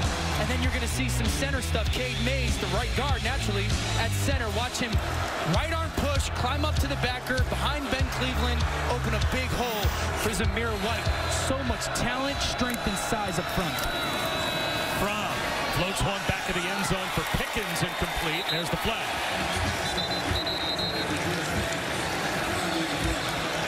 Looks like they flagged Samari Walton.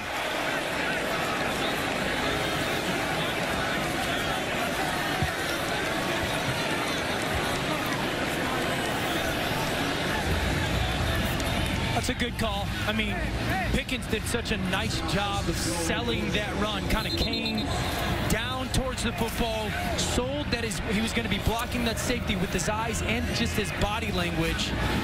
And it fooled Walton as he broke up field. He had no choice but to tug on him. First and goal of the 4. I like this.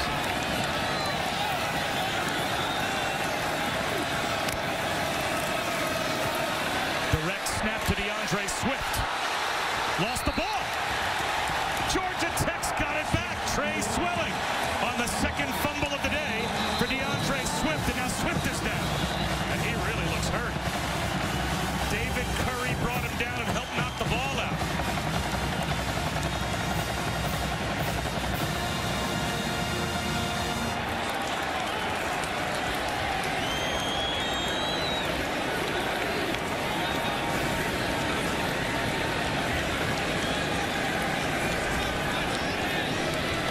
Fumbles today for DeAndre Swift, but a much bigger concern. That's the best skill position player for a Georgia team that has an SEC championship game a week from today to worry about, and also has, if they can find a way to win the SEC championship game, a college football playoff to worry about. Never fun to assume, right? Just obviously favoring something there. It's like something in his midsection. Trying to hold on to that left arm. And we will see if Allison can maybe get a peek over on the Georgia sideline to the progress of DeAndre Swift. This is what I don't like, though. Why is the ball in your right arm? All the defenders are coming from your right. Keep it in your left arm. You can use the right arm to stiff arm Curry there. He's a great back. There's no debating it. But that is youth football stuff. You're running away from people. Tuck that ball in your left arm. Use your right arm to shield. Mason to the 5-yard line. Gain of about 1.5 yards.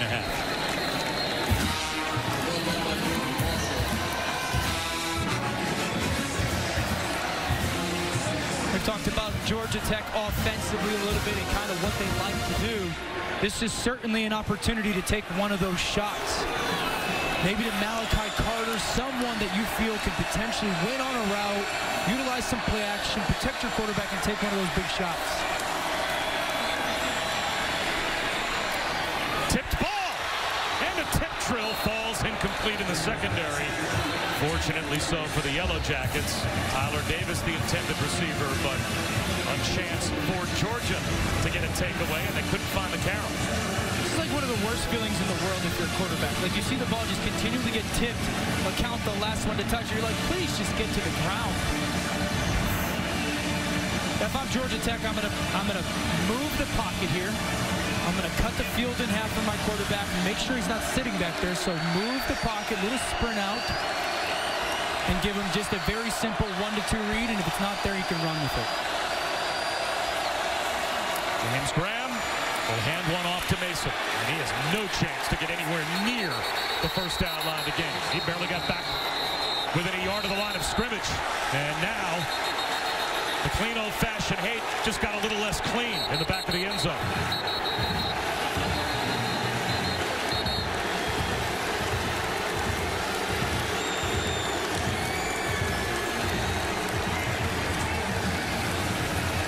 I like it, 73.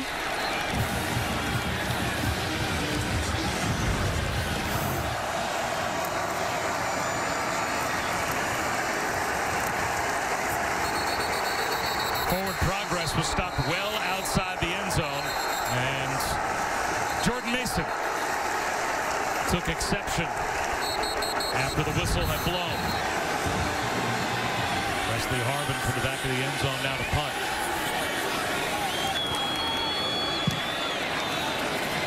Flags down at the line of scrimmage. And a fair catch made by Blaylock at the Georgia Tech 41-yard line. We have multiple flags thrown, 4 of them in all over the field.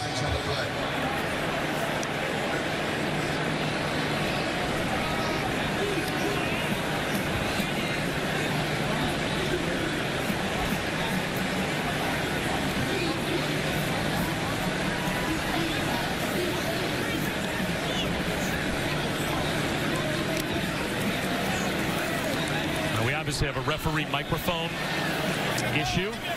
So we've got fouls on both teams.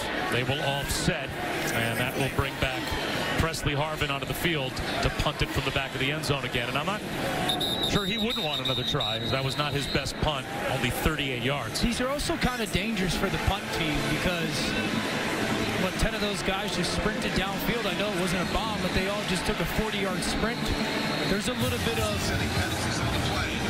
cardio stress on that one, and you got to be very smart here if you're the punter, just to make sure you don't outkick coverage, because those guys could be a little bit more gassed.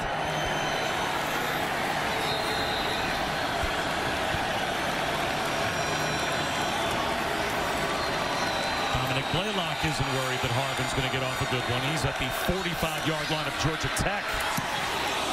And there's a wobbly kick. That will bounce. And will barely make it across Tech zone 40.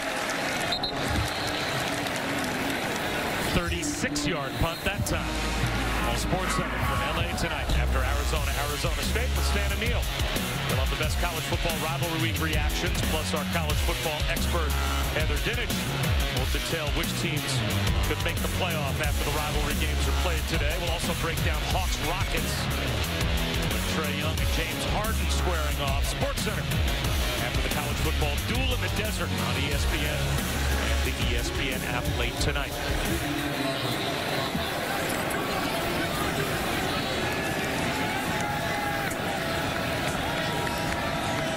Zamir White in a tailback with DeAndre Swift hurt on the sideline.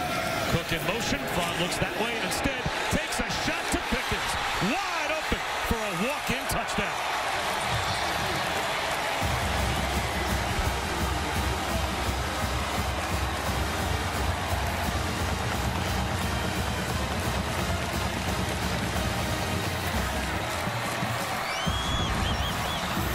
Let's watch Cook, and this corner's going to drive it. That's what allows Pickens to get wide open. That corner, seeing that bubble motion come, anticipates, and it's a nice job by Pickens of throwing that hand up. Remember, they had run that play in the first half and had kicked it out to James Cook. The corner jumped it, easy touchdown, Georgia. It was a first-half suspension for George Pickens. He might be back in Kirby Smart's good graces now.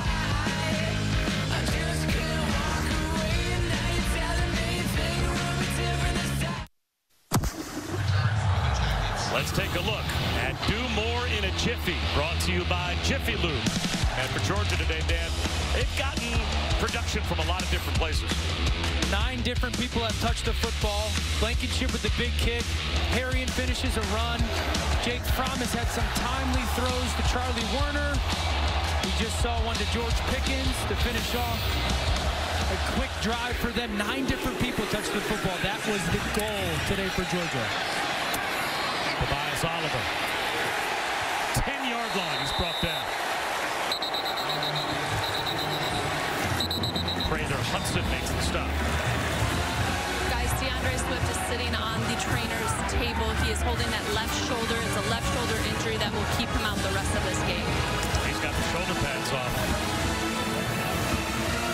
So that is a big concern heading towards next week's championship game for Georgia. They seem to have this game comfortably in control, but no Lawrence Cager, maybe no DeAndre Swift. I'm not a lip reader, but I think he just told the teammate they said it wasn't bad. So, I mean, just off that could be a very good sign of what could be a not great situation for him. Tyler Davis. He picks up about 2. Led by Tyson Campbell.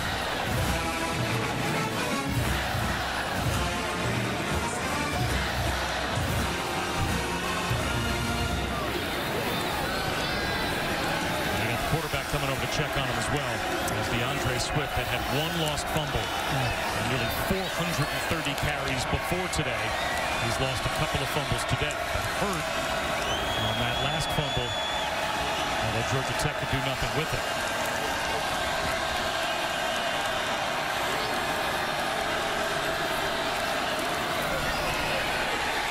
His run game's got no chance against that defensive front. Jordan Mason shut down behind the line again. Loss of 4. Now it will be 3rd down and long. I think one guy that has probably been as impactful as anyone on this defense has been Tyler Clark, number 52. His movement, his quickness off the ball has been so spectacular all season for this defense, and it's allowed some other guys to get one-on-one matchups. Been a really good player for them.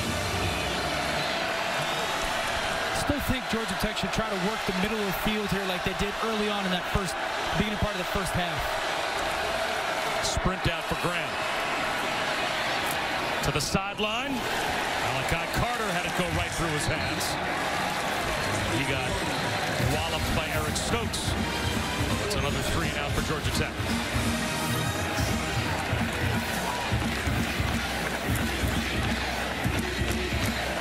This Georgia defense has just been suffocating all day. The flow from everybody. Running to the football, coverage being good. J.R. Reed did such a nice job of staying in between the receiver and the quarterback there. James Graham couldn't throw the kind of placement that he wanted to Malachi Carter. Much better kick this time for Presley Harvin. Blaylock to midfield. Still on his feet. All the way down inside the 35 of Georgia Tech. A 31-yard punt return for Dominic Blaylock.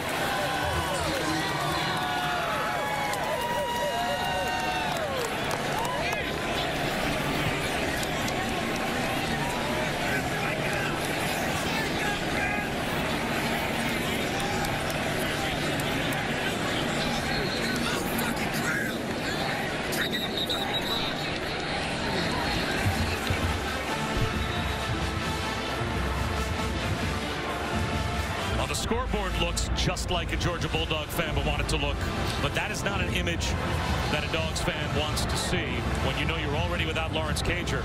DeAndre Swift. And it's a left shoulder injury according to Allison, and he is done for the rest of the day at least. Hopefully, whatever it is, it's not serious enough.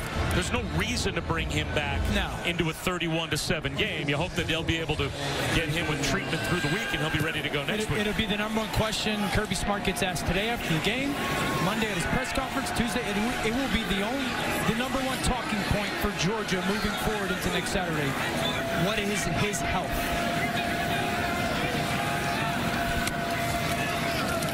Screen pass, James Cook.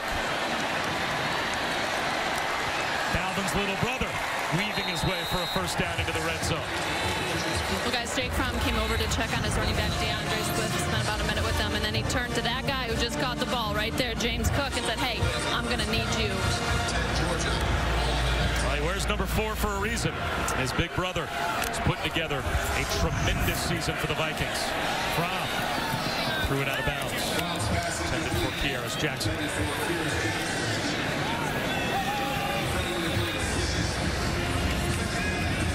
Well, James Cook is a guy that they wanted to get touches to coming into today, and it was really like we got to figure out the package that is good for him.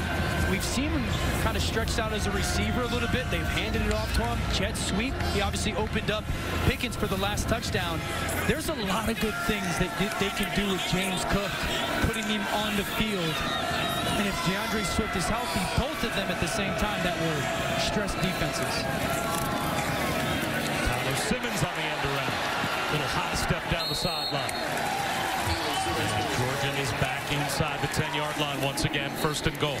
Yeah, I mean, I think going into next week, I know that Georgia wants to run football, and that's who they are, and their offensive line is dominant. But I think that they need to utilize those guys out in space a little bit next week. Like, get Cook out on the perimeter. Get Swift as a pass catcher out on the perimeter. We've seen Tyler Simmons do some nice things. I don't think you're just going to line up and go, here comes 2 tight end personnel. We're going to run our basic run game and think that you're going to be able to hang 30, 35 points and win next weekend. So I do like some of the stuff we've seen on the perimeter today by this Georgia offense. Pickens looking for back-to-back scores. It'll be 2nd down and goal. And this this is the reality. People don't like to hear this, but this is why George Pickens hasn't grown to. That's a bad route. He runs to the front pylon, and there's nowhere to throw the football. Calvin Johnson, we talked about him. Calvin would just go straight vertical, and he would run to the back pylon, but leave you 3 or 4 yards to the sideline. And then as a quarterback, I can throw 3 or 4 different balls.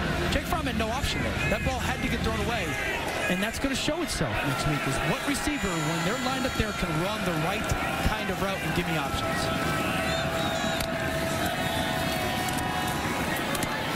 Incomplete. Jalen King with pretty good coverage. Knocked it away from Wolf. 3rd down and goal.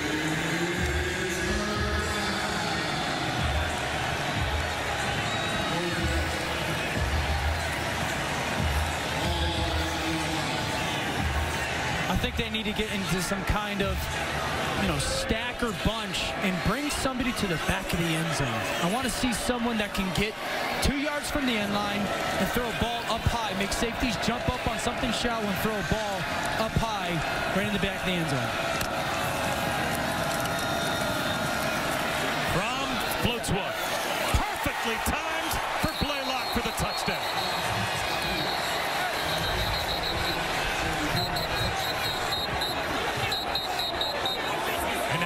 Gets into it with Trey Swilling on the other side of the field. And there may have been some punches thrown.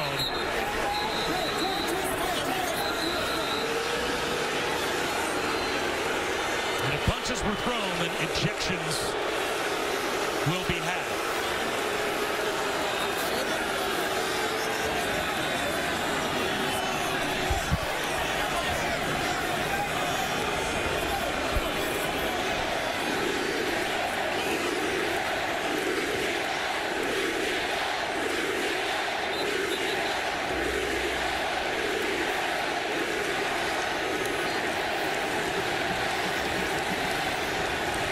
Rivalry games are fun, but that is not what you want to see.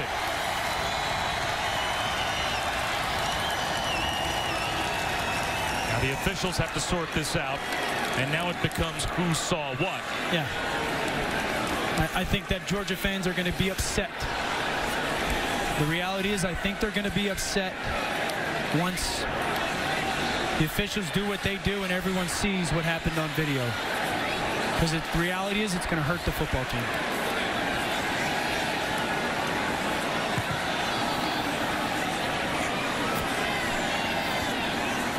Now we've had a referee microphone situation all afternoon, so I don't know we're going to get a clear explanation here. We'll see.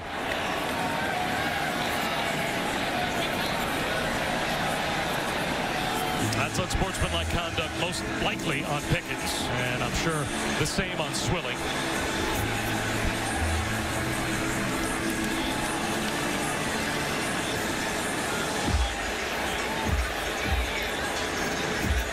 And there's the disqualification signal. So it looks like Pickens has been kicked out of the game for throwing a punch. All right, let's look at the touchdown. It's a great job of Fromm getting through some reads and, again, finding the back of that end zone right there, and a nice touch ball to Blaylock. But let's watch the fight. This is why it's selfish. Okay, watch the right hand for Pickens come in. Okay, that's not good. Watch. And here's the thing. I get it. Emotions run high. Guess what? Trey Swilling doesn't have a game next week. George Pickens does. George Pickens probably not going to be playing a part of that football game. And that hurts the Georgia football team. So is it selfish? Yes. You put yourself in front of the football team in that moment. And is it hard to handle it with all your emotions? Absolutely. So Pickens is done. And without a referee's microphone, of course, we're not able to hear if the same was said about Trey Swilling, but didn't look like Trey Swilling got the thumb. It was just Pickens that right now is being taken back to the Georgia locker room. So after a first half benching for what Kirby Smart said was a team matter for George Pickens, he doesn't get through the third quarter before a fight gets him kicked out of the game. And it's selfish. I don't care who started it. I don't care. It doesn't matter. George Pickens, as a young kid, I get that, but he has to have composure in that moment and think of the Georgia Bulldog football team and not him just proving how tough he is.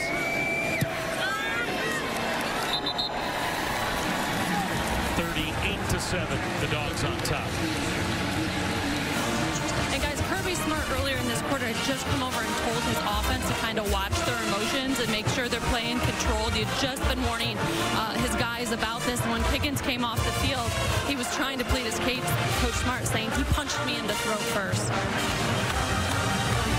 Yeah, he did. I get that. But everyone knows, like, then let Swilling get the penalty. And you show some maturity and some growth. I get it.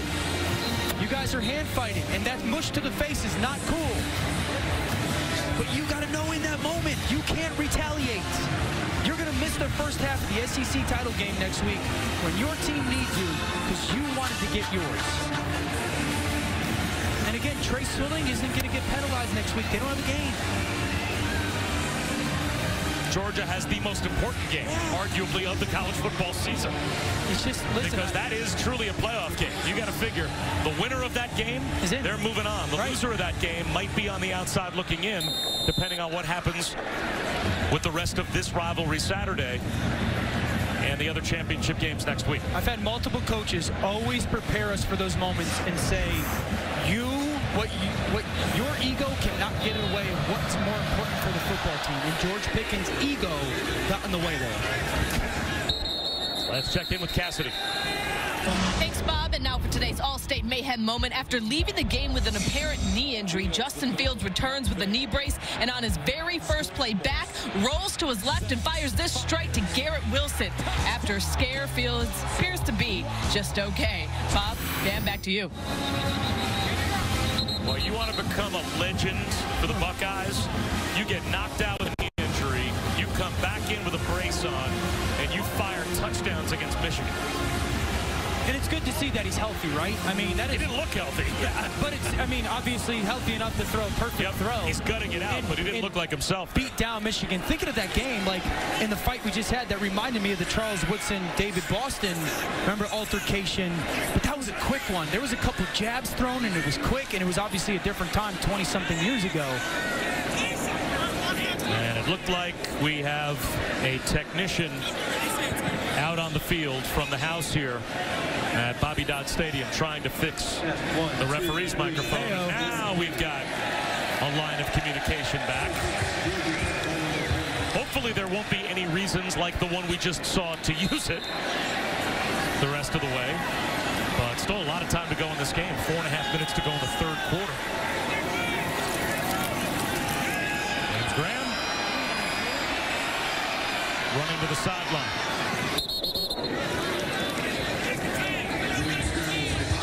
He'll pick up about 3. Run out by Walter Grant.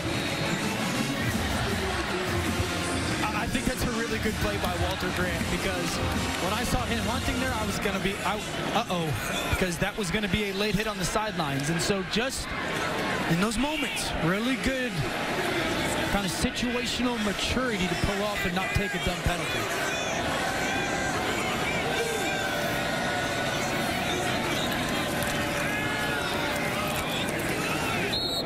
Gets lost in the performance today by the offense for Georgia.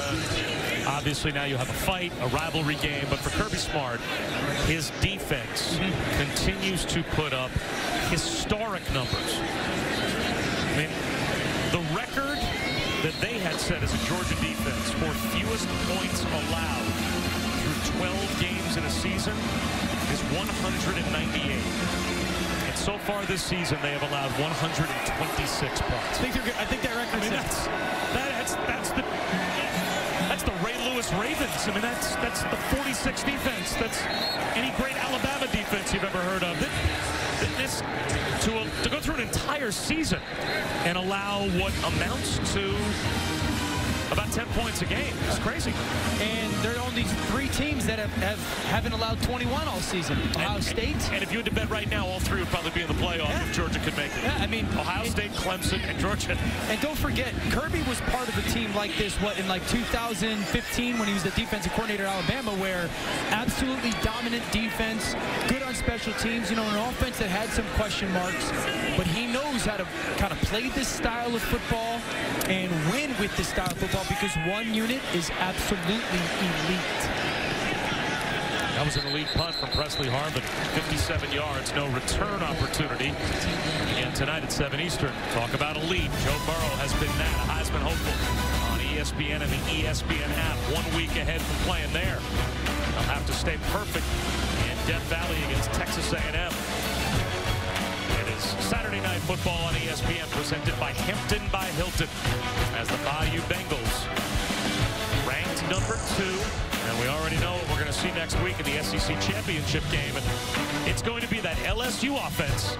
They have put up tremendous numbers against an historic Georgia defense. Dan, which one do you think wins out? Well, it's interesting because LSU, not great running the football. Georgia's great at stopping it. LSU great at throwing the football. And Georgia's been good stopping the pass.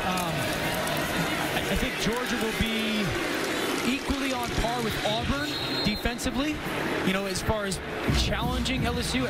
Auburn kept LSU to 23 points, and so I think Georgia can snip in that world just because their coverage is so good. Can they shut down the RPO game for LSU? And then does Georgia have enough to score 24, 28 offensively to really give themselves the chance in the fourth quarter? But the defense will be good enough to keep them in the ballgame. Jake Fromm's day is done. Stetson Bennett in at quarterback. Zamir White mashes his way for a first down behind that offensive line for the Dogs. That continues to change the line of scrimmage every play. Solomon Kimbley got a little something to say after the play was over. But Jake Fromm now 34-6 as a starter in his Georgia career, assuming that the Dogs can hold on and win here. I'm a Jake Fromm fan. I've said it. I think he's got outstanding character. His ball placement has not been what it, historically has been, certainly in the last 6-7 weeks. But I'm a fan of him as a player. I think he always gives his football team the best chance to win the game. Bennett throws one away, and let's check in with Cassidy. Bob, just want to remind people, coming up next on ABC, number 12 Wisconsin, number 8 Minnesota duke it out, not only for the Axe, but a spot in the Big Ten title game. That one is coming your way, 3:30 Eastern on ABC and the ESPN app. Bob, Dan, back to you. And that will be a great atmosphere. That's a really interesting game as well. We saw Minnesota last week against Northwestern. We've had Wisconsin earlier this year, and it's going to be a Minnesota offense that can beat you through the air. Can they shut down Taylor and the run game for Wisconsin? Yeah, if Minnesota's defense kind of just plays good, they don't have to play great.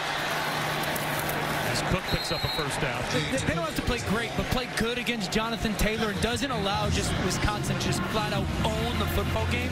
I do think that their offense is explosive enough. They have such a unique run-pass option game. They work the middle of field, and Tanner Morgan is so efficient. Their quarterback is so efficient with his ball placement and movement. It'll be interesting. That's the matchup. For me, it's not Wisconsin offense, Minnesota defense. It's Jimmy Leonard and the Wisconsin defense versus all the stuff Minnesota does RPO-wise. Cook. Near midfield. 5 yards on first down. And Bateman, right? Bateman at receiver for Minnesota, who's a Georgia kid who always wanted to play at Georgia, and they never offered him until late, or they didn't come into the picture till late. Does Wisconsin have anyone who matches up against them? That'll be a very interesting kind of finite view, is who Wisconsin feels good about putting on Bateman.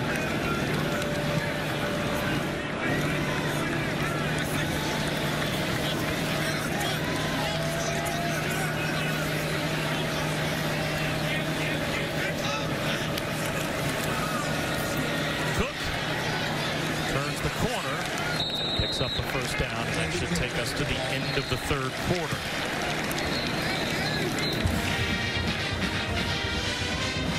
step aside, head to the fourth with Georgia firmly in control, getting set to play right up the street in a week. As we get ready to start the fourth quarter here in Atlanta, we honor those who served, brought to you by Navy Federal Credit Union, and salute Lieutenant General Michael Minahan from the U.S. Air Force. He is the father of Georgia Tech offensive lineman Mikey Minahan. And Mikey grew up all over the world with his dad in the Air Force. He lived in Germany, South Korea, and 7 different states, including Hawaii, where his dad is currently stationed. He said his father is just amazing. What he does, he doesn't talk about it a whole lot, but he comes home, spends time with his family. Is just a great example for everyone. He said he's all about doing whatever it takes and never giving up. And this Thanksgiving, one of many holidays they did not get to spend together. So we thank not just Lieutenant General Minahan for his service, but also his family for the sacrifices they make. And those of us that work at ESPN oftentimes will spend some holidays away from our family, and we'll complain about it. You'll be on the phone kind of moaning and groaning. I missed the kids for a few days. And then you realize that those who serve, they miss all of the holidays, and they miss months and at times years. And we can't thank them enough for their service. Amen. Oftentimes so we can enjoy it, right? Like we can enjoy it. Words are never enough for the sacrifice of those who serve. Just consistently saying thank you and thank you. Zamir White bottled up behind the line. Looks like he lost about a half yard, so it'll be 3rd down and a long 6. I think as this game has gone on, the really interesting thing is number 4.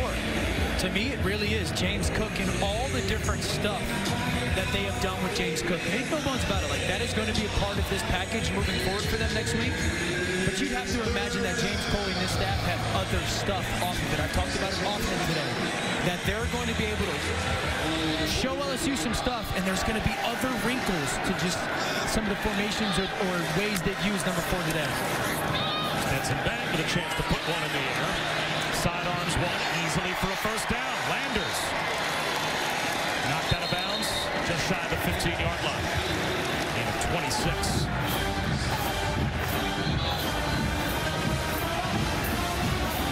It will be very interesting to watch the offensive coordinator, James Coley, formulate a game plan for next week without Lawrence Cager.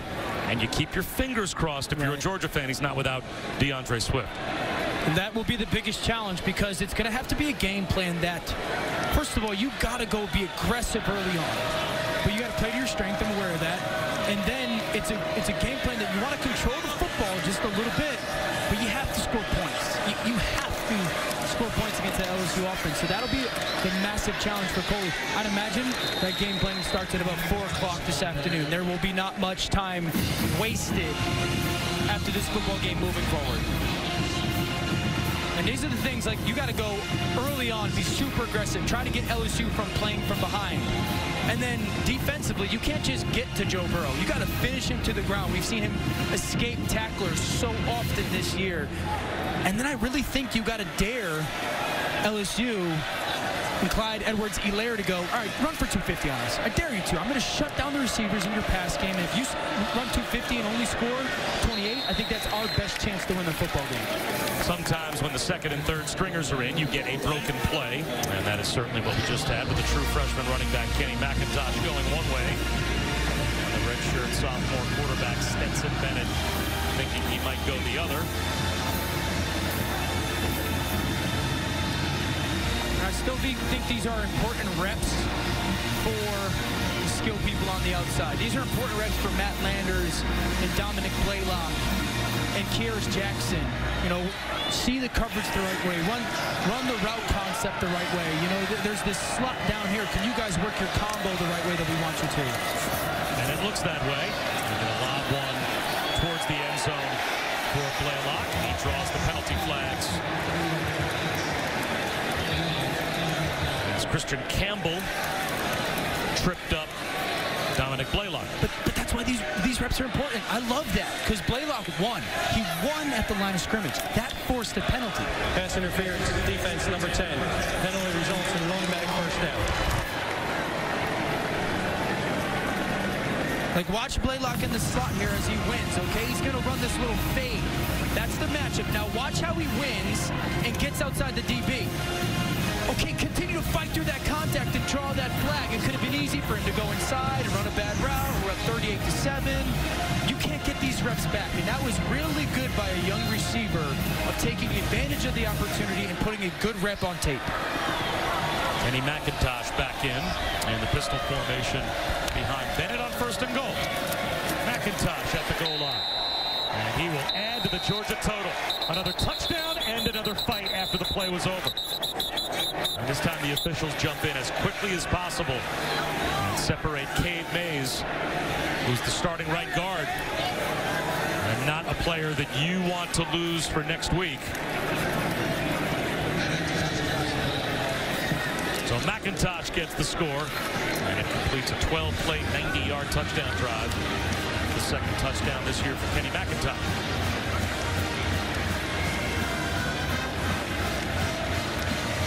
Cade Mays is one of those Swiss Army knife offensive linemen.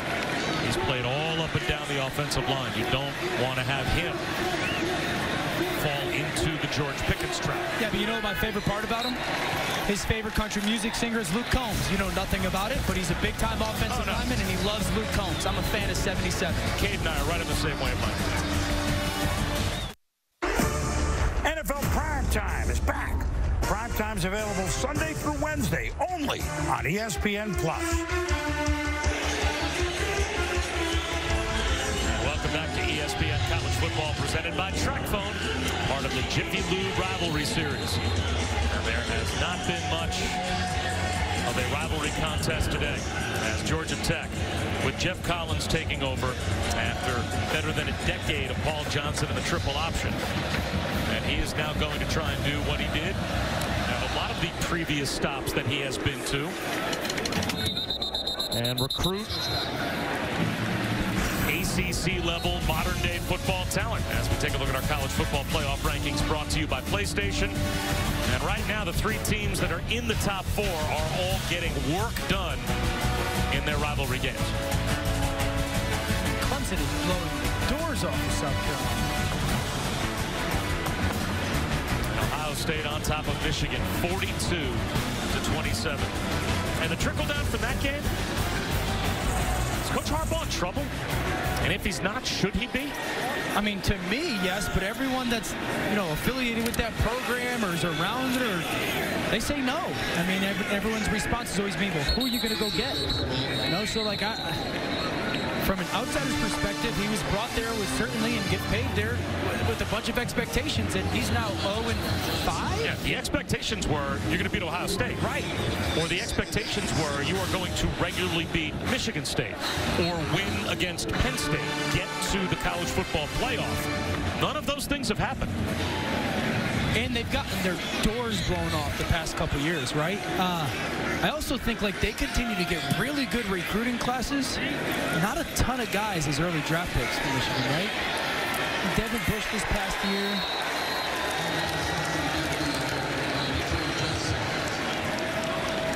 Rashawn Gary was an early draft pick, but certainly no one on the offensive side of the football that's been an earlier draft pick for Michigan.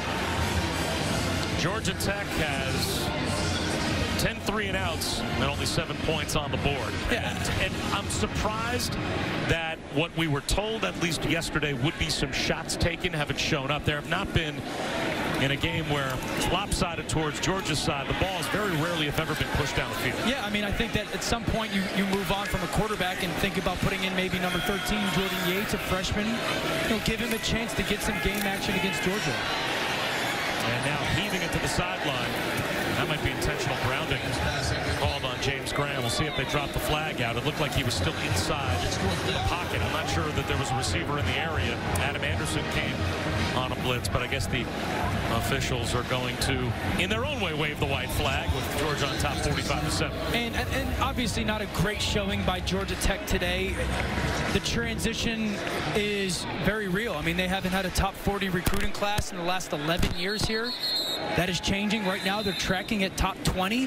Jeff Collins knows, you know, Georgia as a state having so much potential. If he wins the state of recruiting, this will turn fast. Georgia calls timeout. College football on ABC is presented by TrackPhone, the new TrackPhone wireless. Now you're in control. And in part by Pacific Life, 150 years strong. Protection and retirement solutions for your future. The goal for Georgia was to spread it around to as many skill guys as possible and get into an offensive rhythm before the SEC championship game next week. Certainly seem to have accomplished that goal with a 45-7 lead under 10 minutes to go in the fourth quarter. Bob Wischusen, Dan Orlovsky, Allison Williams, and Presley Harvin back again to punt it to Dominic Blaylock. And this punt for Harvin will be his 12th, and that ties the most punts ever in a game for Georgia Tech. And Blaylock with the fair catch. Now, why did Georgia call a timeout right before we went to commercial? Well, no moment's not important for Kirby Smart. I mean, you count them off. You can only have 11 on the field, and watch as we work through it. There's going to be 12 guys left on this football. You'll see number 12 as the punt returner. That's why Kirby Smart called that timeout, because whether the score is 45-7 or it's 7-7, coaches like Kirby Smart that come from the Nick Saban tree, every single moment matters. And the players watch it, you go, Coach, you can't tell me that, and then you didn't call the timeout because we were up by a lot of points. So, good coaching by Kirby Smart. Kenny McIntosh. Near midfield, he picks up 4.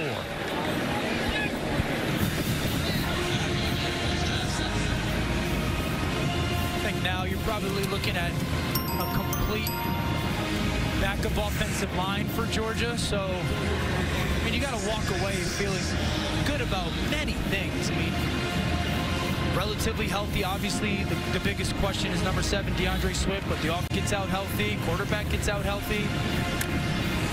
You got to deal with 7, and you got to deal with 1, Pickens and Swift, but some good stuff put on tape by some young players. And you're getting in the fourth quarter healthy. McIntosh again. A couple of yards shot on the first down. Let's check in with Cassidy.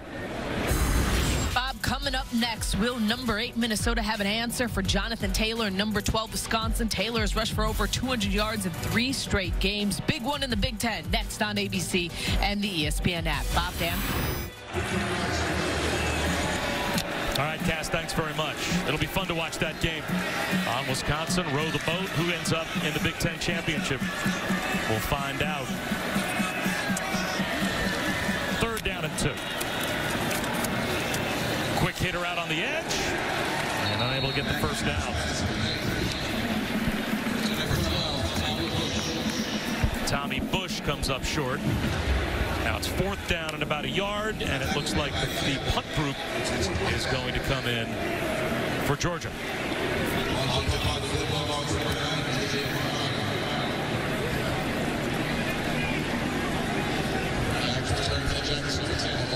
I'm telling you, watch this next 7:44 if you're a Georgia Tech fan. Just watch last 7+ minutes of the season and how hard these kids will play. It's a very young football team, but that will be the biggest sign of, do these kids actually believe in what the head coach is saying? And you'll see it. These kids are going to play incredibly hard.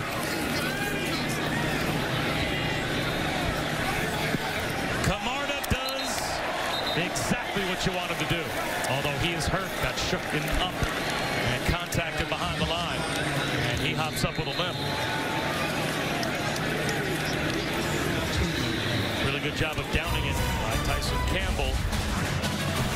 But Camarda, after the end over at Penn, gets rolled up on by his own guy.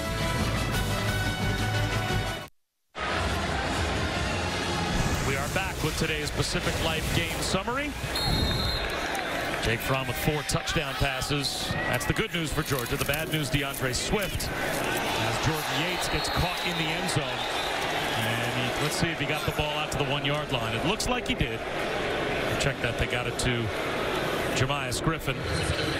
But DeAndre Swift, with a shoulder injury on his 2nd fumble of the game in the 3rd quarter, left the game and took his shoulder pads off, and he has not left that trainer's table since leaving the game midway through the third quarter. I do think he's been sitting there for a while, and I do think it's a good sign that he's not in any kind of sling. There's not wrapped up or anything. I mean, I would assume that's a good sign.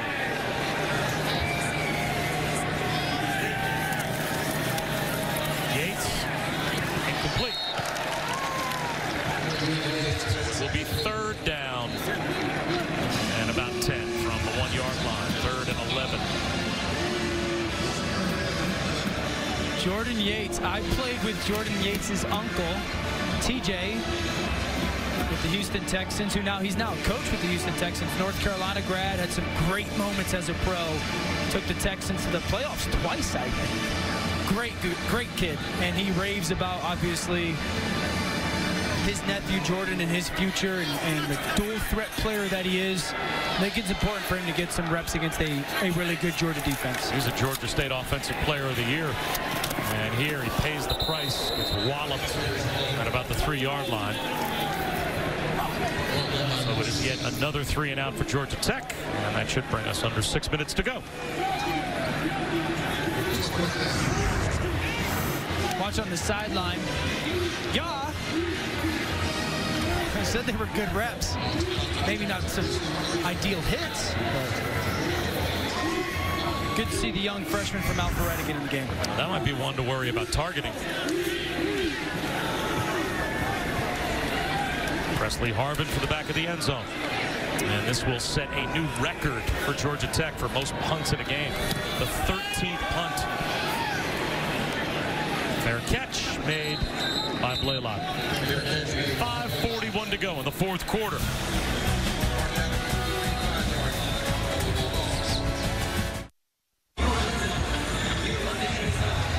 Fun afternoon on that dog sideline, and why not? 45-7. Georgia has the lead on Georgia Tech. This Jiffy Lube rivalry series game. Papa Shoes and Dan Orlovsky. Allison Williams. Jake Fromm played so well, he exited the game, was done for the day with a few possessions to go. Kenny McIntosh caught behind the line. Although for Dan, for all of the positives for Georgia, there were some negatives early on that at least caused some concern heading towards the SEC title game. Oh, there's no doubt about it. I mean, it started for Georgia and Jake Fromm just not being able to find people. Open on 3rd down, a missed throw. DeAndre Swift, helmet on the football, that pops out a fumble. Another one carrying the wrong hand, that pops out a fumble as they're going in, and then Pickens. And this will probably be just as much of a talking point as the DeAndre Swift fumbles and injury is the lack of composure by George Pickens and how much it'll hurt their football team, certainly in the first half next week in Atlanta.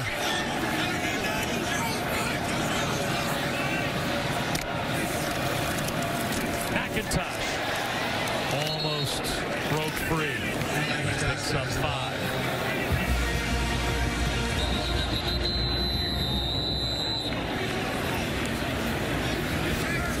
Demetrius Knight, true freshman linebacker for Georgia Tech, is down.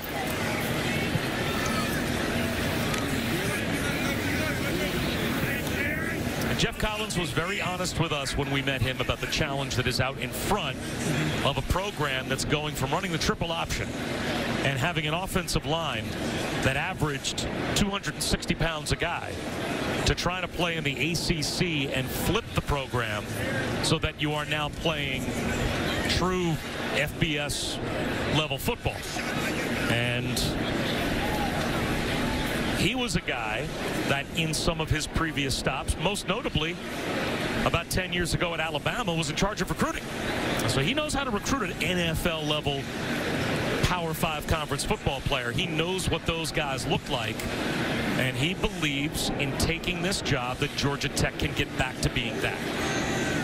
I like the NFL point that you made, because speaking with him, I had him last year at Temple, and then speaking with him, as you can see the career, kind of the path for him, it really started. He grew up here, falling in love with this school and rivalry, and then you mentioned his ties to Alabama and the talent that he brought in there, and then some really successful stops at some SEC programs.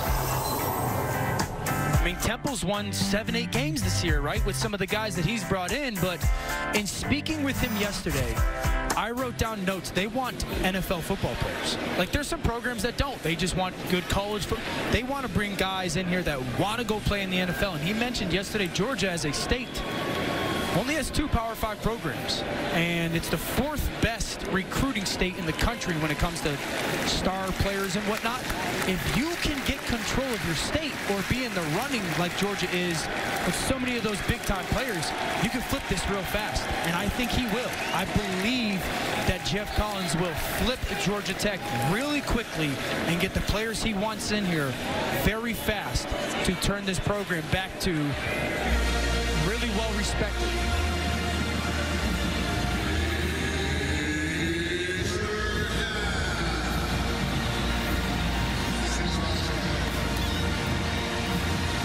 And for a long time, and credit to Paul Johnson, because he obviously is an outlier, wanted to play his system. He recruited to his system. And the triple option here in the academies would become a constant upset possibility for so many of the national powers because it's just impossible to practice against him. Yep. And he, to his credit, was able to win a lot of football games playing that way here. Yeah. But that also now creates a totally different challenge at Georgia Tech for the next guy in that doesn't want to play that way when you come in and have a roster full of players that were built to play triple option football. Bennett out of the pocket on 3rd down, loses his footing, and goes Superman style, and that'll be 4th down with under 4 minutes to go. And I think that's your point, right? I mean, not only were you just bringing in offensive linemen that were going to run the option, but receivers that weren't really, okay, you go play wide receiver, split out and beat coverage.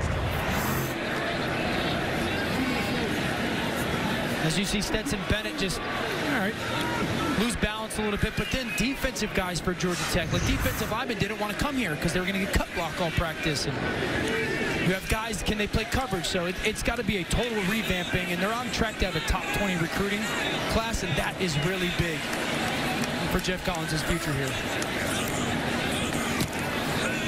Good to see Camarda shake off the ankle injury. Get away a good punt that's fumbled at the goal line in the end zone. Touchdown, Georgia.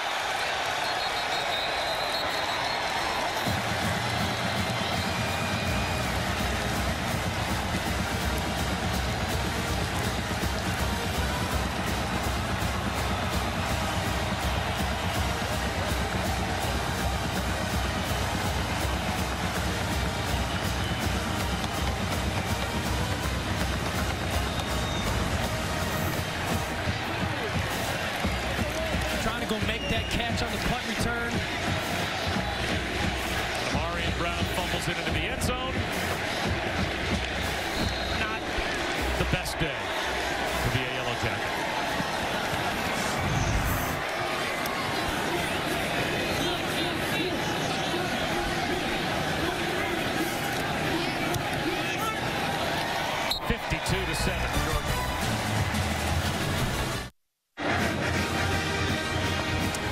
Cup is going to stay in Athens. That trophy will be presented to the Dogs. And Kirby Smart and his guys will take it home.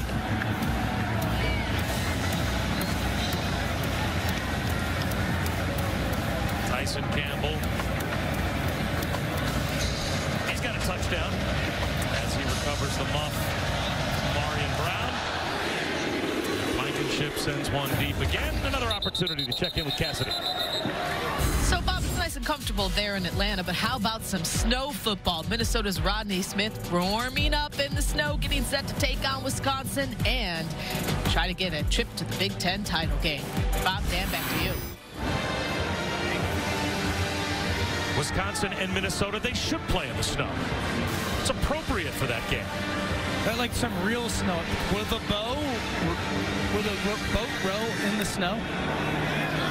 That's very creative. Keep trying to come up with those combinations. You got 3 minutes and 6 seconds to get a few more.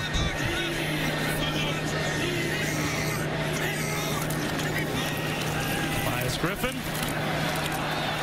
gets tripped up, or he might have had a lane all the way to the end zone. True freshman picks up 16.